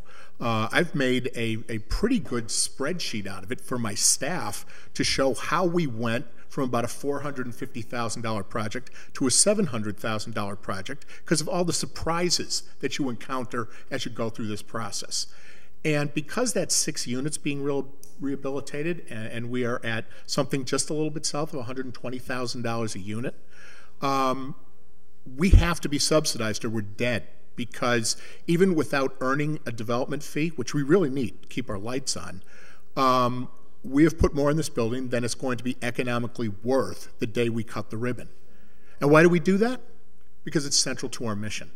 I went with Damian Cody, Paul Payer, Sean Gonsalves, and a few members of my staff down to Baltimore last September, and we had an opportunity to participate in a vacant building conference that's hosted by an organization called the Center for Community Progress. I highly commend any of you interested in this issue to learn about this organization, read some of their materials, and understand that you are absolutely on target in terms of the physical and health harms that come with vacant properties, but it even goes beyond that. The sense of safety, the psychic damage to young children living in neighborhoods where they have to walk past empty and abandoned properties that give them the internal sense that they don't count. That's a reality every day for children in every neighborhood in Holyoke, but particularly in our poorest neighborhoods. And yet, the economics of turning these blocks around is backwards. I can't do that for this city without some subsidized assistance. And that's just as true for folks in the private market. The best example of rehabilitated abandoned buildings I am aware of that's open today is the Holyoke Catholic Project done by Weld Management. That was 14 years waiting for a low-income tax credit. That's the kind of pace we're looking at. One of the things I would think about when you consider the punitive side of this is whether since 2009 it has effectively spurred development of these properties, because I don't know of a lot of multifamilies that are now thoroughly refurbished and occupied that have formerly been vacant. And really the task I'm trying to work on as we take on these properties is with the single family or the 1 to 4 family homes, what can we do to shorten that period of time that nobody's living in the house in that neighborhood? Because they're of a scale where it's really workable. The city has really found a path where we can get in there, get court-ordered remediation if the owners or the banks won't do it themselves. And that's happening, and it's getting done. But that hasn't been figured out with the multifamilies. And the economics of it, I will tell you, with a high degree of certainty, aren't going to get figured out. Because in the private market, they need the subsidies every bit as much as we do. Weld Management, it was a private vendor and a developer. So we want to do this work. We are actively involved in one. I came into a property. We're a property manager of about 300 units. We're actually a fairly significant taxpayer in the city. We pay taxes on our real estate portfolio. It's over $250,000 a year that we pay into the city. We had, when I came on board 4 years ago, 14 vacant units. I immediately made a priority of addressing those. But I have to take each one in turn. And here I am, almost 4 years in, just completing the first half of that problem. 6 units. I've got another 8 that I've got to address. I have been one of those guys who've appealed and come in with my lawyer. And I must say, the Board of Health, I think, is burdened with something that raises a lot of questions they're not asked to think about very often. There does need to be some voice and understanding from folks on the development, on the building side of things, because that time frame really matters. You know, that 4 years, you're going to hit $6,000. It's just going to happen because it's going to be very unlikely that you're going to go from obtaining a property to having a certificate of occupancy for a full rehab in this market within 4 years. I haven't heard of it being done. I'd love to see examples for multifamilies. The other thing is, we are a mission-driven organization. We're a nonprofit.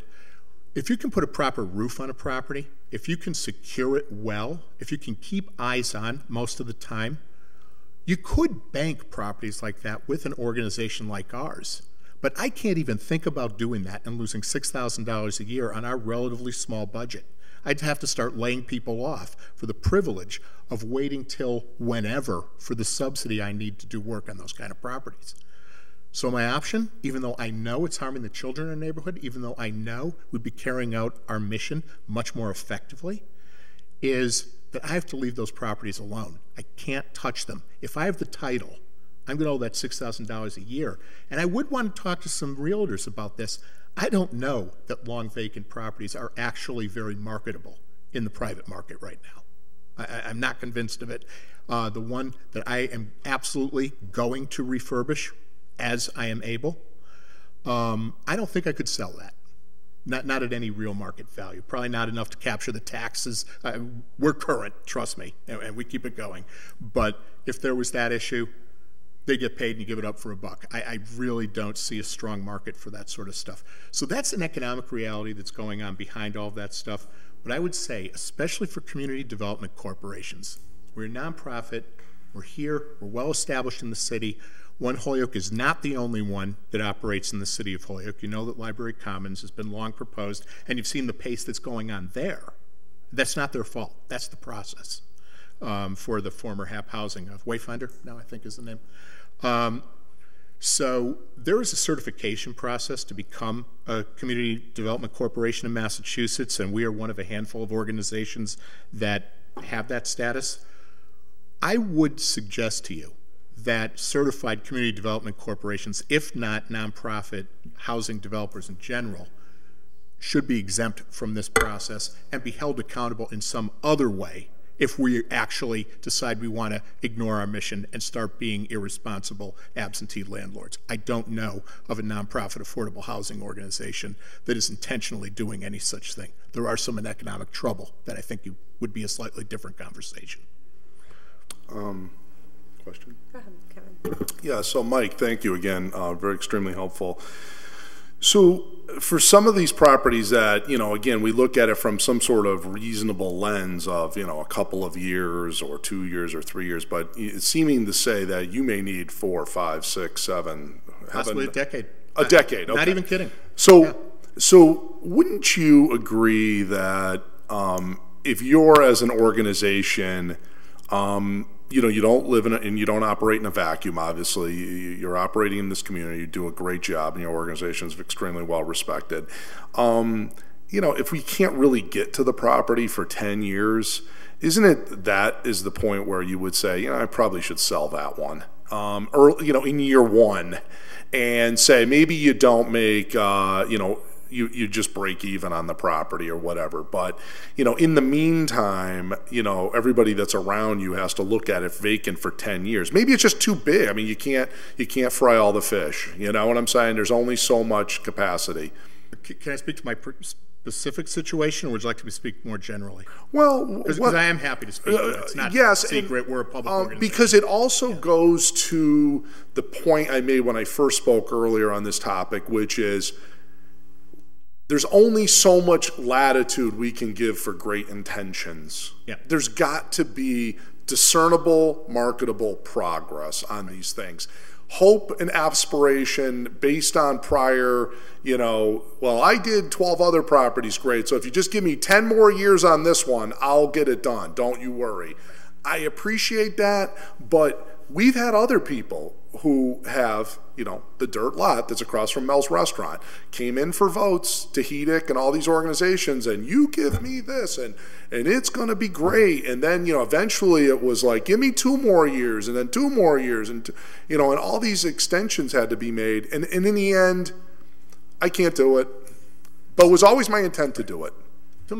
So first of all, about the specifics that I'm dealing with. Yeah. So when I came in, we discovered that we had 6 empty units in an otherwise occupied building. That was a top priority for me. The other thing I had learned is that approximately a decade ago, the city had actually paid us to help take down the porches and close down and board a building on Northeast Street. And the reason was that the drug infestation in that particular neighborhood at that particular time was so out of control, it seemed to be the only way to bring the building back under control. Fast forward to 2013, I come in and I've inherited this, and also found that because of the challenge and regulatory world that rehabilitation is in, Old Holyoke had not actually done a multifamily rehabilitation in several years. And so I come in and immediately realize, okay, these empty units are contrary to our mission, cannot have it. But immediately wanted to tackle the 6 units because there are other people living right next to them in the same building. That's worse. Right. So it did. It took me approximately 6 months to obtain the subsidy I needed through the Home Investment Partnership, and then the rest of the development tail evolves. We expect a certificate of occupancy at some point in May. That was 2014. I'm talking to you about May of 2017. We don't think we did it incompetently. We truly believe that is how difficult this work can be. In the meantime, what I have discovered is that funding source, that home investment partnership, it is diminished from what it had been about a decade ago. The city gets about half of what it used to get. The funds have already, for the most part, been allocated, as I understand it, to the Lyman Terrace project for the upcoming years. There has not been an RFP in over a year for funding of that kind, of that sort that's controlled by the city. And so, you know, again, our game plan was, we're looking at probably an 18, 24-month project, then we'll move on to the next one. Now I'm looking at, well, it was a 4-year project. We've done a lot of work in the meantime. I am moving on that next building next. But my starting point is going to have to be an initial demolition permit, get back in there, make sure everything's cleaned up and proper, if that's even necessary. Probably build the porches on back of it, because we can do that out of pocket.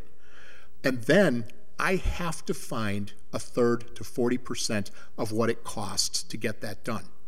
And if I'm in the same world that Dennis Walsh was in, I might be talking about 14 years before I get the LIHTC that's going to give me that funding. I don't know if that's going to be appropriate for the community and reinvestment. I think not, because I'd have to ask for the whole thing. Don't think that's going to fly. Every source that I can look at is intensely competitive. We compete very well. We get grants. But I don't know that I have that today. It's going to get done. But I cannot do it in a way it's going to cost my employees their jobs, undermine our capacity to do the receiverships, to properly manage the rest of our properties or everything else. There is a box you kind of find yourself in. And I think that's true for private developers as well. So that's our specific situation right now. But I would also say for CDCs, I think there's a better remedy than this. Why are you draining the resources of small nonprofits that actually want to get this done? Why not instead have a specific reporting process for us, and if we can't get it done, make us deed it out to the next organization that can. I think that might be a fairer outcome and a more effective outcome for an organization like ours. So you're talking about taking the building? Yeah. Taking the building as opposed to levying fines? So, you know, in the case, there's just not a lot of us operating in the city of Holyoke. I think it would be manageable. And I think in this sort of situation, it would allow us to do our work or keep you informed as we have these situations. I would actually love to accept some of these multifamily properties and have the opportunity to maybe go for a larger low-income tax credit deal and, you know, do maybe 40, 50 units at once. That would be great. I actually can fix some of my own units that way. But I'm in a different world than the private side. And are you talking about an exemption from the vacant building fee? Is that what you're talking about? Yeah, that's exactly where I'm going, because that cost to us is actually really meaningful to our solvency, not just our bottom line, and also means that that is why when an opportunity comes around where we could better secure, better plan for, try to do something with the next vacant building, right now I have to say no. We could be a good store, a good land bank, if you wish, if that sort of situation existed. So we're looking for accountability in a way that makes sense for where we stand in this field, not that we don't want to be accountable. Does One Holyoke pay for building permits? We do not. We have a special exemption for that. As a matter of fact, it's existed for about 40 years. And the theory, and I think the reason that the City Council even supported the renewal of that recently, is that you're really taking money out of an organization the city's going to be giving money to later on. Where's the logic of that? So I think that we heard a lot of your points. For me, I think that it's going to be a hard pill to swallow to create an exemption like that when you are getting exemptions to building permits and whatnot. But I think that we could revisit the definition of vacant versus blighted and figure out some clarification for when these types of fees get levied. We do have a couple of other speakers who want to speak this evening, and we have another several items on the agenda, so I want to keep the public speaking process moving along. Thank you. Good evening. My name is Glenn Shealy. I'll be very brief. 48 Holy Family Road in Holyoke. I'm the manager of Quantum Properties along Water Street. We've invested in a significant amount of dilapidated mill properties, specifically 17.5 acres from 14 to 28 Water Street. We went before the Historic Commission for a plan to demolish all these buildings. I think we've been very upfront about what our plan is with the city. We have one particular building we've been assessed for that's very unusual. It's not a black and white building. It's partially occupied by Holyoke Gas and Electric that, until just recently, has not made any move to move out of the building. So we have turbines, generators, electrical systems, and everything in the building. Also, when we went to the building department prior to the present building inspector, we went for demolition permits on the entire complex and were told we had to go one building at a time, which we have done. Subsequently, there are other reasons we can't necessarily pull building permits on everything. Mass DEP has prohibited us from doing the asbestos abatement in one of the buildings because we were doing too many asbestos abatements in the buildings, and they didn't want a third building under an asbestos abatement. Well, you can't get a building permit without an asbestos abatement. So we're blocked on that measure. We are making significant progress, I believe, on the whole project, but this one particular building, when we initially responded to the Board of Health to say this was not an empty building, that it was occupied by Holyoke Gas and Electric, and that Mass DEP had us consolidate our asbestos collection apparatus in the building, we didn't hear back, and I did not know of the appeals process. The second year, I sent a copy of the letter back basically saying nothing's changed. Third year, I get a $9,000 bill from the city. For me, I think there are good actors in the city and there are bad actors. I know Councilor Jourdain would like a black and white test, but I believe you have to look at the intention of some of the people that have come into the city. I have literally spent millions of dollars on this piece of property. A $9,000 fine is a slap in the face. And I think you also have to be aware of, a little cautious about what you wish for, because I think these fines add up so quickly, the bad actors just aren't going to pay them. And what's going to happen is the bad actors are going to constantly accrue more and more fines, and the city's going to have to own these properties. For instance, 1 Cabot Street, 37 Appleton, 30 John Street, all these, and there are numerous others I've looked at as well within the city. They get so deep into back taxes and municipal lien charges that nobody can touch them. And a fellow like Mike Moriarty, who may have every intention in the world to rehab something, can't afford to pay off the municipal lien charges because it's just too expensive. The property has outstripped the value just by the charges to the city. Then the city ends up owning it, and you get into the Essex House scenario. I know Pleasant Street's come up several times. I don't think this ordinance even touches Pleasant Street because it's vacant land. There's no building on it, but maybe I'm incorrect. But I think there has to be sort of a little finesse to the statute that doesn't catch what I consider myself a good actor, and maybe that's a tough one to define in this kind of statute, but we have our property totally fenced off. We're working there 6 days a week. We work on the entire parcel. We're not going away. I've been there since 2009. We acquired them in 2010 with the full intent to demolish everything on the site except one historic facade. And we will finish the project, but the fines don't help.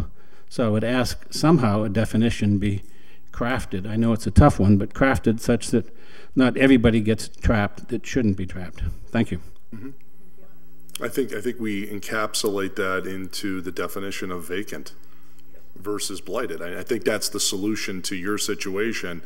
But I assure you that we've tried the non-ordinance approach to this for 40 years.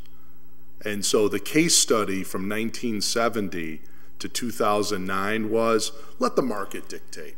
They'll figure it out. And we did it the old-fashioned way, supply and demand. And what was the result of that process for 40 years? A creation of, in Holyoke, which I suggest to you, you didn't have 240 vacant properties in 1970 in the city of Holyoke. I assure you that. And if you look at it today, despite how many have been demolished, by the way, we've had a demolish spree that I've witnessed for the last couple decades here. Despite that, we still have all of these, and we're now up to 240 growing. So the point that it's at epidemic stage, I think, is empirical, that we needed a change of course so that we create incentives to the market. Just hoping on the best wishes of everybody is simply not going to work anymore. And but I think situations like what you're describing, of you're actively working on the property, I think it's quite obvious. I think you would fall under what we're envisioning. But on the other hand, there's enough to chase that we need to not wait until they become the 10 years vacant, and then we decide to go after these. With this ordinance, Glenn, is hand in hand a entirely proactive approach. Maybe the city's not ready for it. Maybe the answer is we just can't do it. I don't know what but I can't create incentive to government. But what I can say is the solution stands before us. The solution is create disincentives so the market does as much of this house cleaning as possible on their own. Because left to its own devices, I have 40 years of empirical evidence that suggest the market alone will not do it. So we've created an 09 and a disincentive. Now we've looked at it to see how much has it been really vigorously enforced. So we created to double the fines. Now the city needs, and which is starting with the receivership program, to go one step further. Tax titles early. Receiverships in housing court. Boom, boom, boom. When these buildings have real viability. The building isn't vacant 10 years, it's maybe vacant 6 months. The last tenant moved out and the landlord has left it. Now we're Johnny on the spot. We're right on it because they're registering and we know about it. I do agree, except I see groups like Mike, for instance, who could use his capability to rehab properties as a community development corporation. But for every Mike, there's 10 non-Mikes. The problem is we don't need to worry about Mike. We got to worry about the 10 non-Mikes. No, but there will be properties that Mike could get that because of the lien you're going to impose, he won't touch. Or I won't say personally he won't touch, but groups like Mike's won't touch. I don't know what Mike's selection. The groups like Mike are not going to save this city. It's going to be the private sector that will save the city. It's going to be private industry that is, or private capital that's going to come in here and either purchase these apartment blocks and these other vacant properties. I think you're already doing really well. When I first came to the city, we're not doing really well, I assure you. You had places like 30 John Street that for 19 years had unpaid taxes. Now that doesn't happen in the city. You're much more proactive. You're getting after tax titles. You're starting to put pressure on in the tax title area. I'm not sure you have to just muscle people to the ground with an additional fine of $6,000 a year. That's all. But let's keep the public comment going. Councilor Sullivan, do you want to say anything, or should we I'll wait till the public comments. Yeah. Thanks. Mr. Virgilio, you come to the microphone. Just state your name and address. Gregory Virgilio. I live at 733 High Street, apartment 4R. I've lived in Holyoke about 10 years. I purchased my first building in Holyoke in 1984, so I've been a real estate owner in Holyoke for close to 35 years, I guess. And during that time, I have to say that Holyoke has clawed its way tooth and nail back from the 1960s when it was a burgeoning industrial city. Today, our vacancy rate is lower than it has been in 30 years. I've got essentially no vacancies in my apartments right now. Now, what that says is that these 240 vacant houses could potentially, and probably will be, rehabbed into useful housing because the market is going, if it continues, and you know, I understand the cyclical nature of the housing market. If it continues, these could potentially be houses for, you know, families. Do you mind just bringing the microphone a little bit closer to you so that we're, do you mind turning the microphone closer to your mouth so we're picking you up a bit more? I'm sorry. So the idea is to create a disincentive to hold these units vacant, create an incentive to rehab them. And Councilor Jourdain, I think you really said it when, you know, the nonprofits are not going to do that with these 240 units. It's going to be the private individual investor that's going to make the difference. And what you've got to do is create that incentive, get them into the rehab mode, okay, and you know, you get them out of the vacancy mode. So how do you do that effectively? First of all, I think what you've got is a good plan. I think what you're going through is growing pains, because I will say that this vacant building fee has not been implemented uniformly over the last 8 years. In fact, it's been pretty sporadically enforced, and I think it's a good thing now that it's really coming up to getting up to speed. And these are growing pains that you're going to have to work through.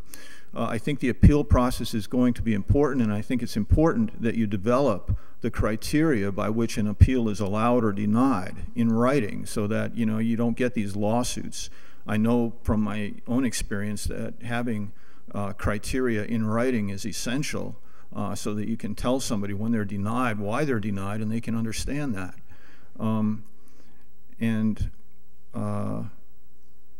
So I don't want to repeat everything that everybody's already said, but I think it's a good thing. Now, my own experience at 185 Pine Street, which is a vacant building, it's been built vacant for 30 years.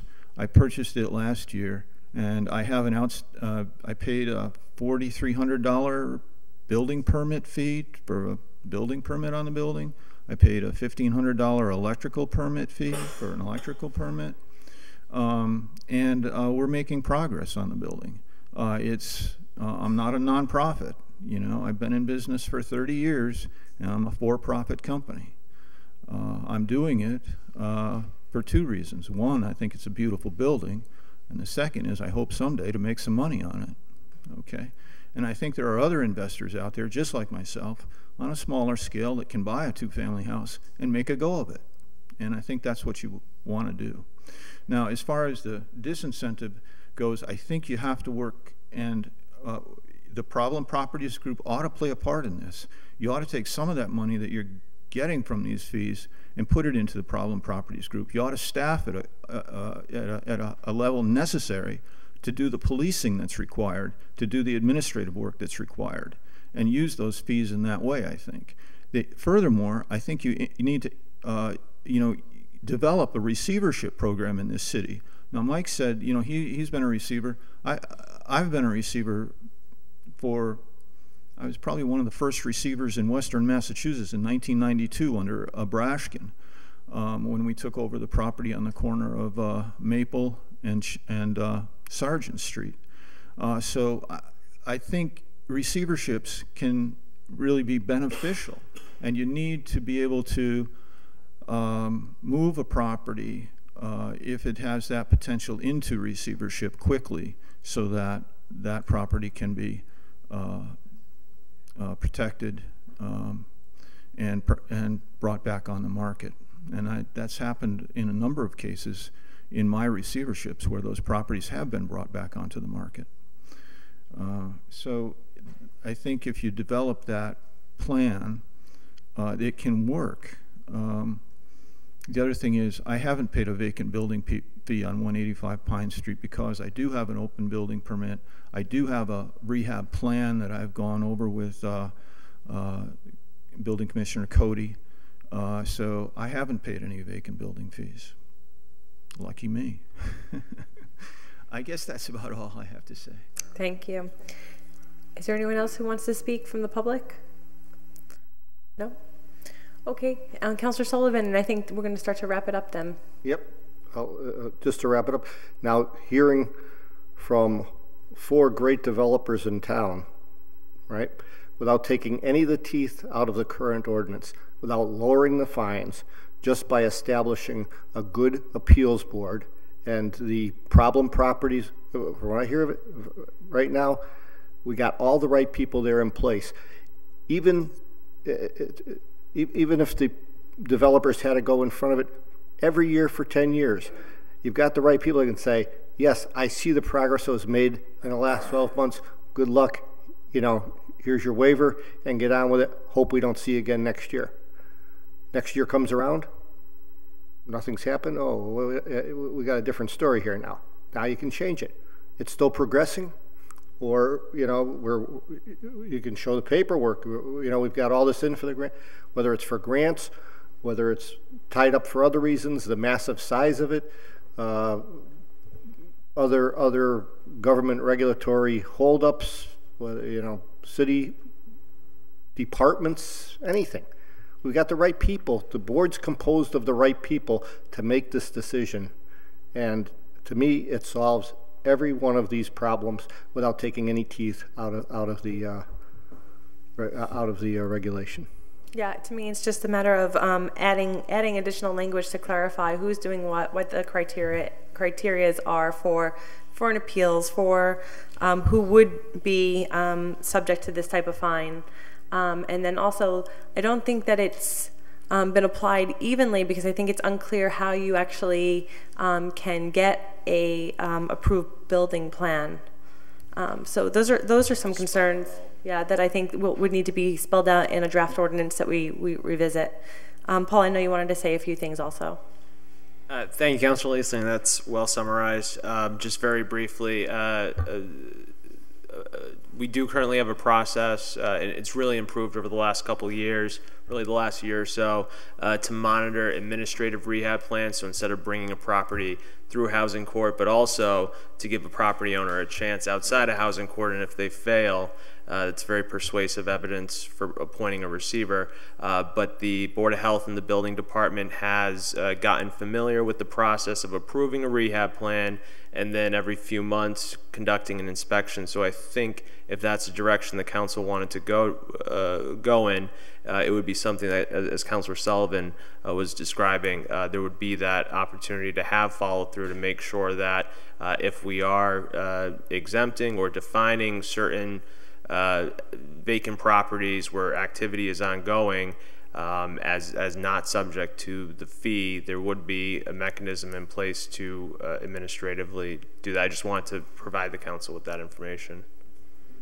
So based on what you heard today, Paul? Got some writing to do.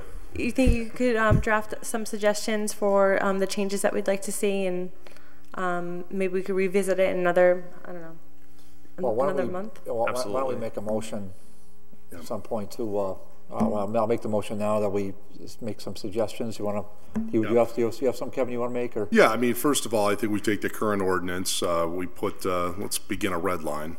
And I think some of the things that we heard is, one was the suggestion of relative to the appeal process. I think we're going to spell out the appeal criteria. Mm-hmm. I think one of the things that I heard today was that there may be for a approved rehab plan. So I think we're going to need a definition section on what a rehab plan is. That would be a grounds if you have an approved one. So we could put that in the red line.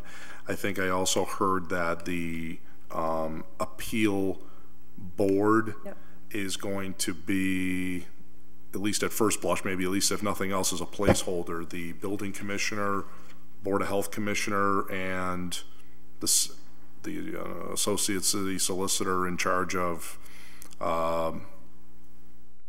city solicitor designee. Yeah, city solicitor designee, that type of, and then maybe with advice from the problem property committee also. Fire department, police department. Yeah, maybe with consultation with them as well, and I assume they're a member of that. I believe we spoke to if somebody has an accepted or approved rehab plan, that could be a grounds in the appeal process to restart the tolling, if you will, to Mr. Schrader's point of that you become, if you approve that, one of the things that the appeal board could also grant you is sort of restart the clock. So you're back to day one, as opposed to you purchase the property, it's been vacant 10 years, and you're starting as if it was vacant for 10 years.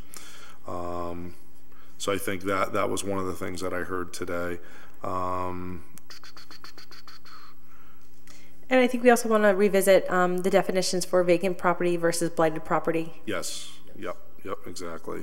And that'll help us to solve these conundrums. But actually, if you have an approved rehab plan, that's going to get you over the threshold of being, you could be vacant, but you're vacant with an approved rehab plan. So that might be the other way around it, right? Mm-hmm. So, and then the question is, we may want to put in a duration that says, the building commissioner or the building commissioner has to renew or approve this rehab plan every year. Right. And then this gives him an enforcement mechanism to monitor and measure material improvement in the plan. You're not going to be able to give them the same story with excuses every year. And I think to the other point that Mr. Schneider made was that the fees, so if the property has been vacant for 10 years, you shouldn't start in year 1 that you purchased the building at year 11 and the fees that are being accrued. And that, I think that to the points that was made earlier, that should be something that's negotiated in the purchase and sale. I'm sorry, could you just clarify? So the point being that if somebody purchased property, liability for prior fees? So I think we want to separate out the liability for prior fees. I think is something that needs to be negotiated in the purchase and sale, as opposed to the way that we start the clock on the number of years that the property has been vacant. So that would be in the appeal process, would be, as far as what's owed in the past, they're just going to have to figure that out with the seller. But as far as if they get an approved plan, then that would also have to give some sort of dispensation to also allow you to go back to say you're year 1 again. But even if they didn't get the approved plan, weren't in year 1. Well, yes. So even if they're in year 1 of when they took the building, yes, without an approved plan, because the approved plan is going to create an exemption. But even without the approved plan, I think that we should restart the clock on that new property, as opposed to being 10 years vacant with property owner, and then the new property owner takes it in year 1, you're in year 11.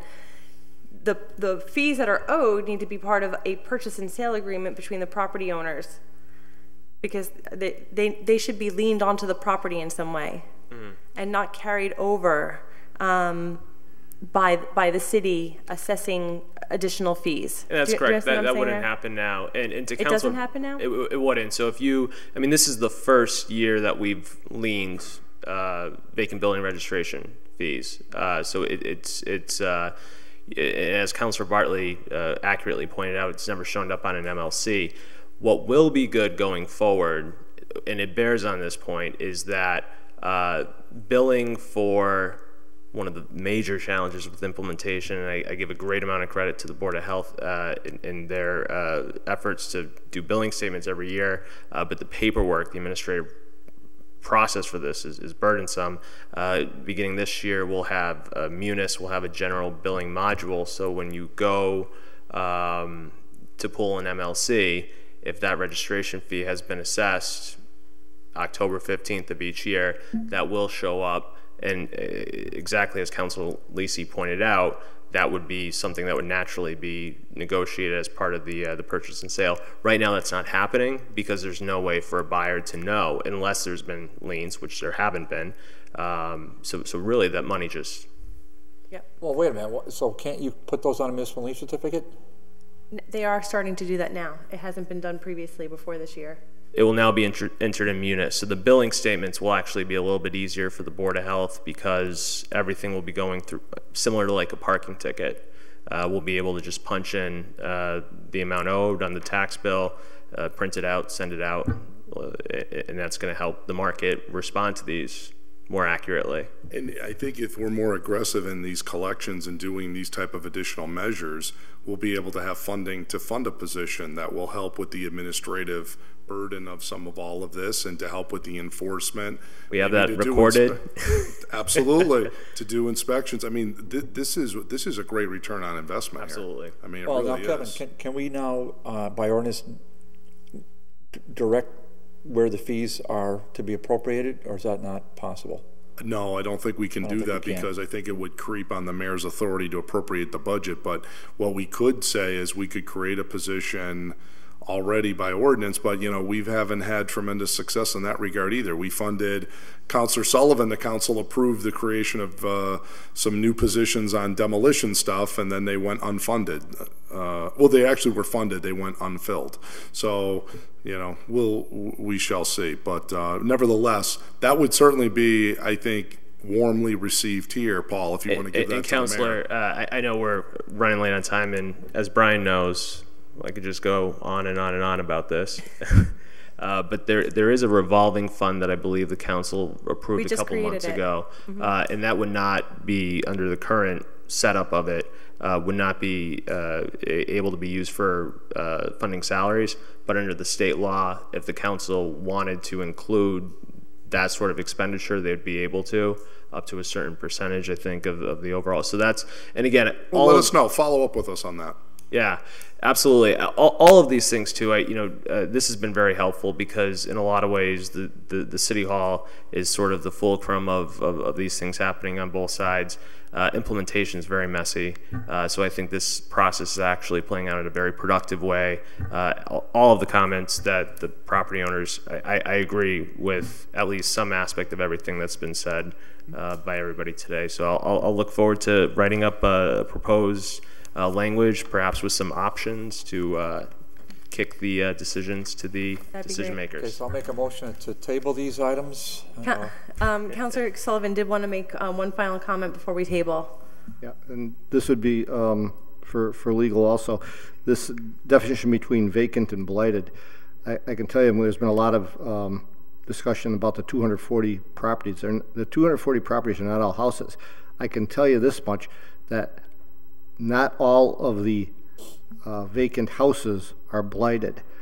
I think I would be safe in saying that 99% of the vacant industrial buildings, vacant apartment buildings in Holyoke are blighted. All right, so you got to be careful with that. We got vacant industrial buildings; those are all blighted. All right, but we got to be careful how we craft this. Well, maybe what we do is we just say, if you don't come in for a rehab plan, then sorry for you. Right. You're out of luck. You got to step forward and say, this is specifically what I'm doing. Right. The building commissioner says yes, and now we will begin to track your progress. If you don't do that, yeah, absolutely. So, great. So then on the motion to table. Oh, okay, so so refer to keep it on the table, but refer legal to, to do a draft ordinance. Sounds good. All right. Thank you. So that's so moved. All in favor? Aye. So moved. I make a motion to suspend the rules to go to item 11 relative to Corsair and Isabella Street. Motion made and seconded. All in favor? Aye. Thank you, everyone.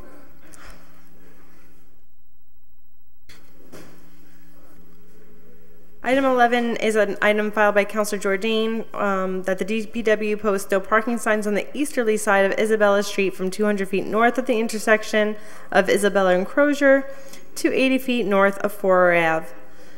Mike, this is your item. We'll try to get you out of here quickly now that you waited all night. Yeah.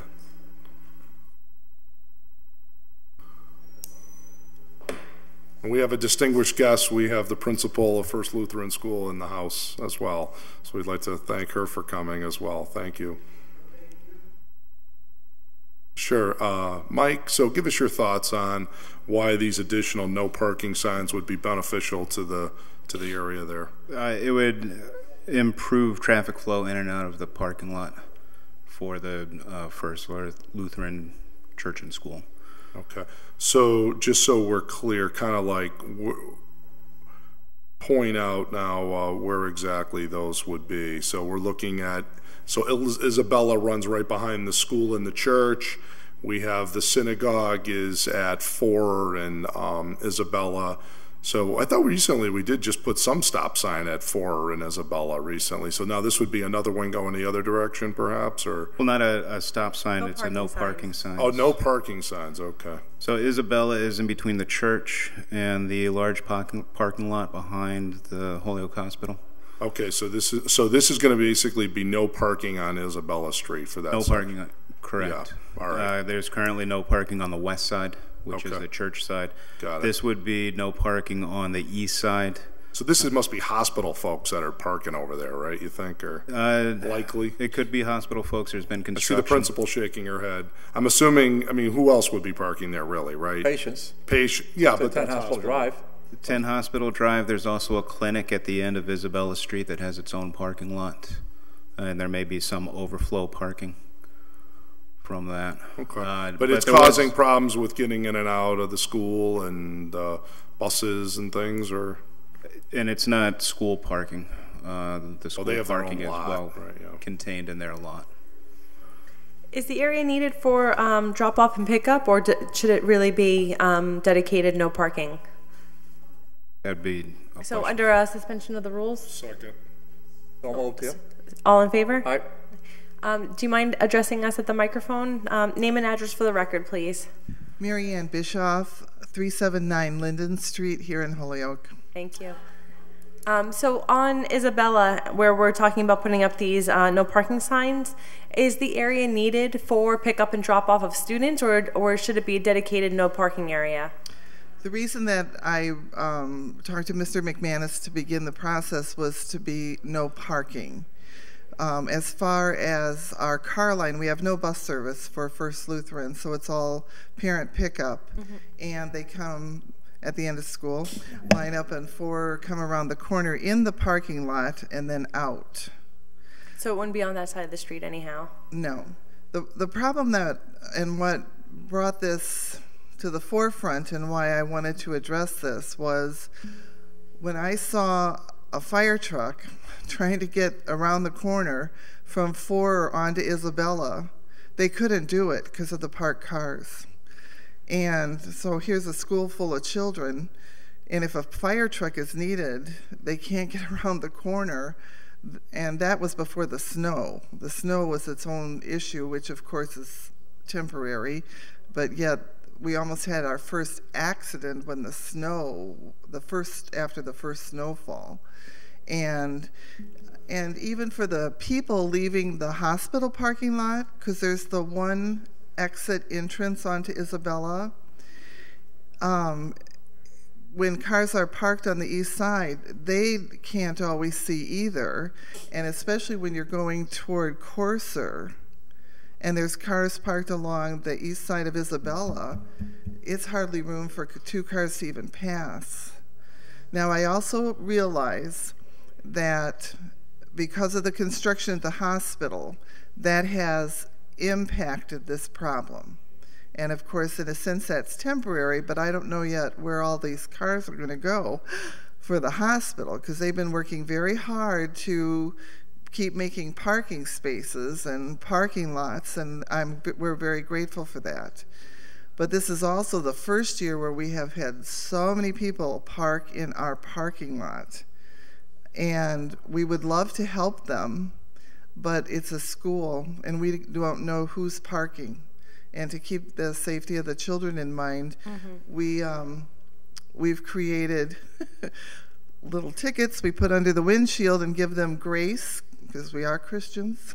So we'll give them grace one time, but the signs do say cars will be towed at owner's expense. And now this is the first where we've hired we didn't have to pay for this, but we've signed a contract with Hampshire Towing, because people were still coming back and parking, and we can't have it. Sure. And we've had the strange situation also, and I don't even know why people do this. They come around 4 into our parking lot, through the parking lot, out the exit, and continue down Isabella. That one's a mystery to me, because I don't know that that has anything to do with parking, but that happens all the time too. So that's why I presented this, especially when I saw the fire truck. That clenched it. Yeah. Thank you. Councilor Bartley wanted to speak. Yeah, you pretty much answered my first question about people probably parking in your lot that shouldn't be there. So with school coming to an end, right, and with construction, looks like that's coming to a conclusion. What's your... See, yeah, that was that's the one hole in this is because I realized that school's open from August through June, and now we've got July, August. So if the ordinance goes up and there's no parking, then Yeah, so Mr. Bishop, I guess what I was, because I drive through there, fairly regularly up Hospital Drive to the United Bank, and I see the throngs of cars there, and it's really it's a public safety potential issue, right? So I don't know how we could. I mean, I guess I would want to hear from the hospital. I mean, I'm more than sympathetic, and my opinion is that we should probably support this to some extent, to find some kind of to make sure you have lines of sight improved at those stop signs and at the various intersections, especially for the children, for heaven's sake. So we want to do that, but I guess I'd want to hear a little bit from them as far as their timing is concerned. So I have to say that even before the construction began, this is the situation. The parking is on Isabella. Yeah. Because employees, I know for a while, I thought that would be alleviated by the new parking areas that they built recently, but that hasn't changed. And I have to say, Carl Cameron, I give him credit. He's worked well.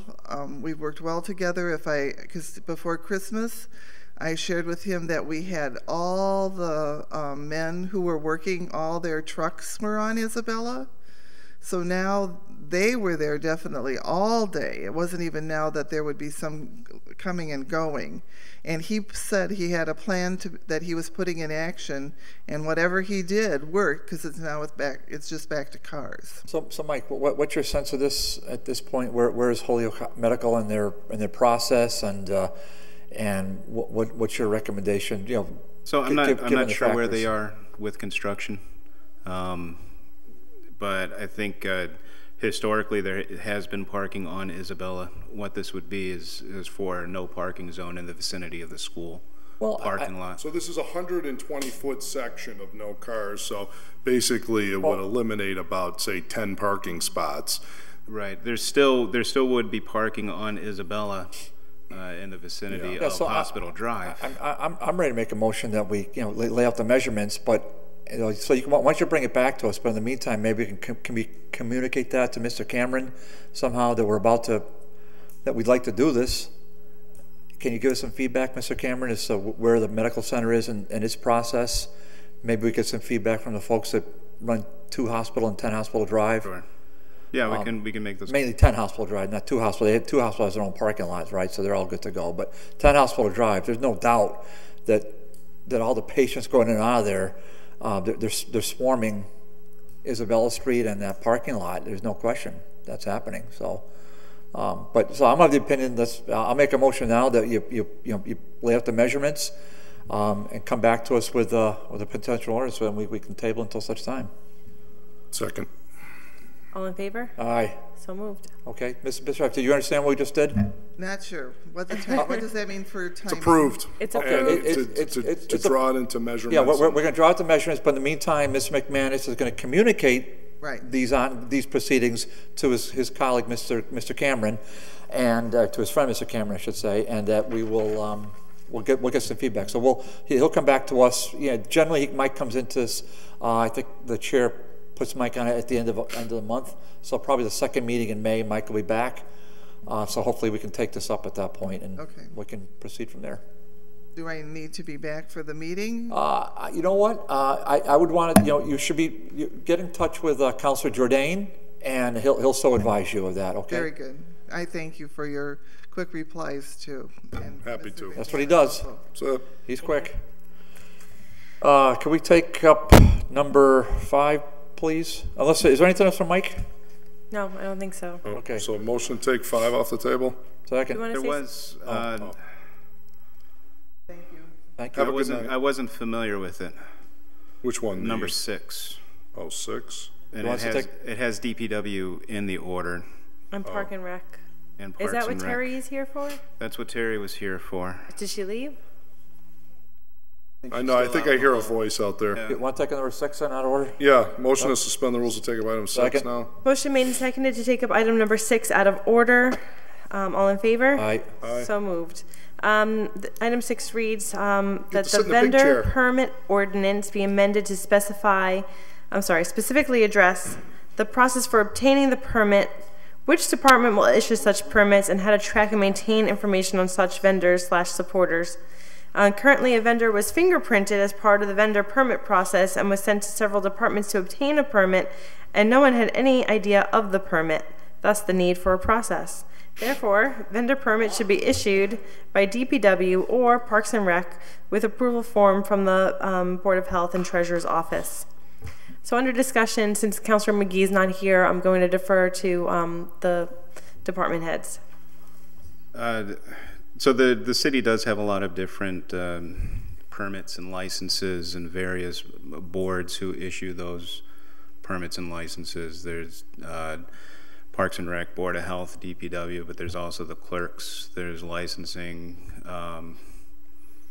Help me out, who am I know I'm missing a lot. There's the fire department, police department, building commissioner. Well, they hand out permits. Different permits. Oh, yeah. Permits throughout the city? Throughout the city. Everybody's got a permit. Yeah. Don't say a word that you're talking about. Hello. So I know about a month and a half ago, there was a meeting within the city to try to streamline the permitting process to get the permits online. There was even talk about having a permitting docent, if you will, someone who would be the first line of response when somebody comes with an issue. Oh, like and then the ombuds person that I filed? Pardon me? Like the ombuds person order that I filed? Exactly. So this is in the works. I'm not sure what stage it's in right now. I know we were trying to select a software to use for a permitting database. So within City Hall, there's actually additional movement since we haven't had much movement on the ordinance front for creating that type of position, but there's an effort to try to coordinate who's doing what permits and to get a central command of what type of permits are offered, who's responsible for them, and who is going to be helping the applicant through the process. Right. And the point of contact would be Eileen Pooler. She's been the one who's been trying to carry the water for this. But there is a lot of cross-referencing of permits. So if you wanted to have a deep fry food truck, you would need a permit from DPW, Board of Health, the fire department, and that ombudsman would help streamline the process. Yeah, you'd also need have to come to this body too, right? Exactly. See, that's why you need the person, because no one can keep track of everything. So is Eileen Pooler the one that's creating the inventory of all the different permits that are out there and who you have to talk to get those permits? She was working with Heather in the mayor's office to do that. I think just to get the information of what permits are issued and why. In the microphone. Oh, I think they were just doing what permits are issued by each department and why. I don't know if it went right, but that was almost the framework for the process. Yeah, I do think it's a good process to begin. I think that in terms of expediting permitting and making ourselves friendly to businesses, people that want to do work in the city, make improvements, and move their goods and services forward. If we can have a grasp, if the city could have a grasp itself of what the permits are, what the requirements are, who's issuing them, and the other departments that are involved, I think that would be a really great start. Because I know I've heard stories of people going to the clerk's office, they need permit X, and they're like, we don't understand what you're talking about because they don't deal with that permit. And so there are these blind spots from department to department, and the public doesn't know exactly where to go. And I think that even within City Hall, there's not a clear understanding of who's issuing what permits and where you need to go to get all the appropriate sign-offs. So to create that inventory would be a really great first start. And then every office should have that list available so that any citizen could come into, City Hall and say, I'm trying to get this done, and then they could be, directed to the proper department in the absence of an ombudsperson, which would really be a wonderful tool to help walk people and do some hand-holding and really create some, I guess, constituent service in terms of moving that process forward. Councilor Bartley, did you want to speak? No. No. So what does everybody think about the order that's before us right now? It seems like there is some, to me, it's like the preliminary work of just having the inventory of what's out there it's like the foundation of all the work that's going to, that would come next. Years ago, they had the sign-off list, we called it, for a business certificate, and it was confusing, and Brenna ended up she just issues a business certificate. I don't even think we have sign-offs anymore. We don't have the sign-offs anymore, so it sounds like we're kind of going back to it, and it was real confusing for people. I don't know if we're so much going back to it as trying to figure out who's doing what, and then perhaps taking a look at what the inventory is and figuring out how to consolidate some of those requirements. I didn't even know what this was about. I was talking about somebody being fingerprinted. Board of Health sent them to the police department. I don't know either why Park and Rec is here. And so I didn't realize what was going on. Now I know what you're talking about. And I think what the goal would be is if you come to the city and you say, I want to open a nail salon, that there would be a checklist of these are the permits that you need. This is where you would go to get these permits. And if you wanted to open a car wash, it would be something totally different. But you would still know. Giving that information out. It would be one person giving that information out. Or a food truck or a B&B. No. Yeah. I'm sorry. No, go ahead. So Ms. Pooler is the one. She's been coordinating this. She's because there's a and what office database. What office is she in? Where is her office? She's in MAP. Across from the mayor's office. Yes. So it's more of a database management type thing that this software would be performing. The database would be all of the various permits that the city has, and then figuring out which permits are needed for any situation. So, Mike, where is she in the process? Is she almost done, or where is she? No. Well, it wouldn't be fair of me to say where she is in the process. Well, who's managing her on this? I'm not sure. Okay, so what do you want us to do with this order? Do you want us to table this thing to have her come back in a month, or what do you think? Well, it was filed in August. So if we give a couple more months, there should be more progress. All right, so I'll motion to table.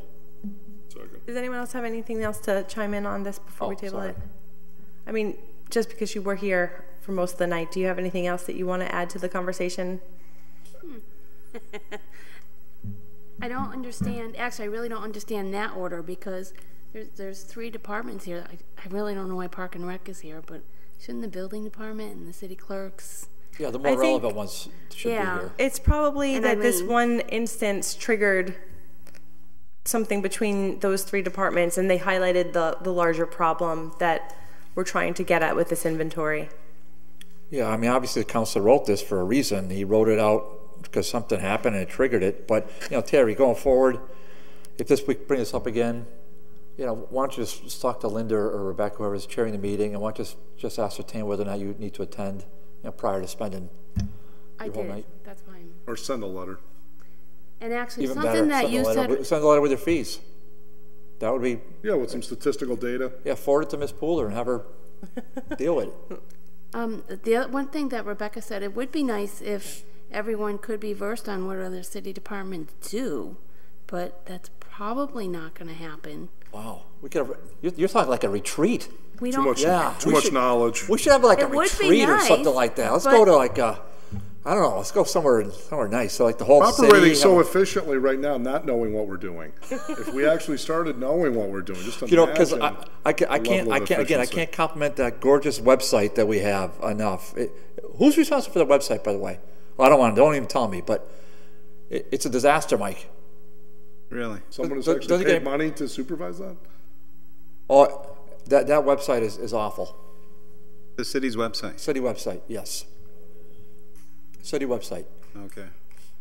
It's try to find city council videos. Try to find city council committees.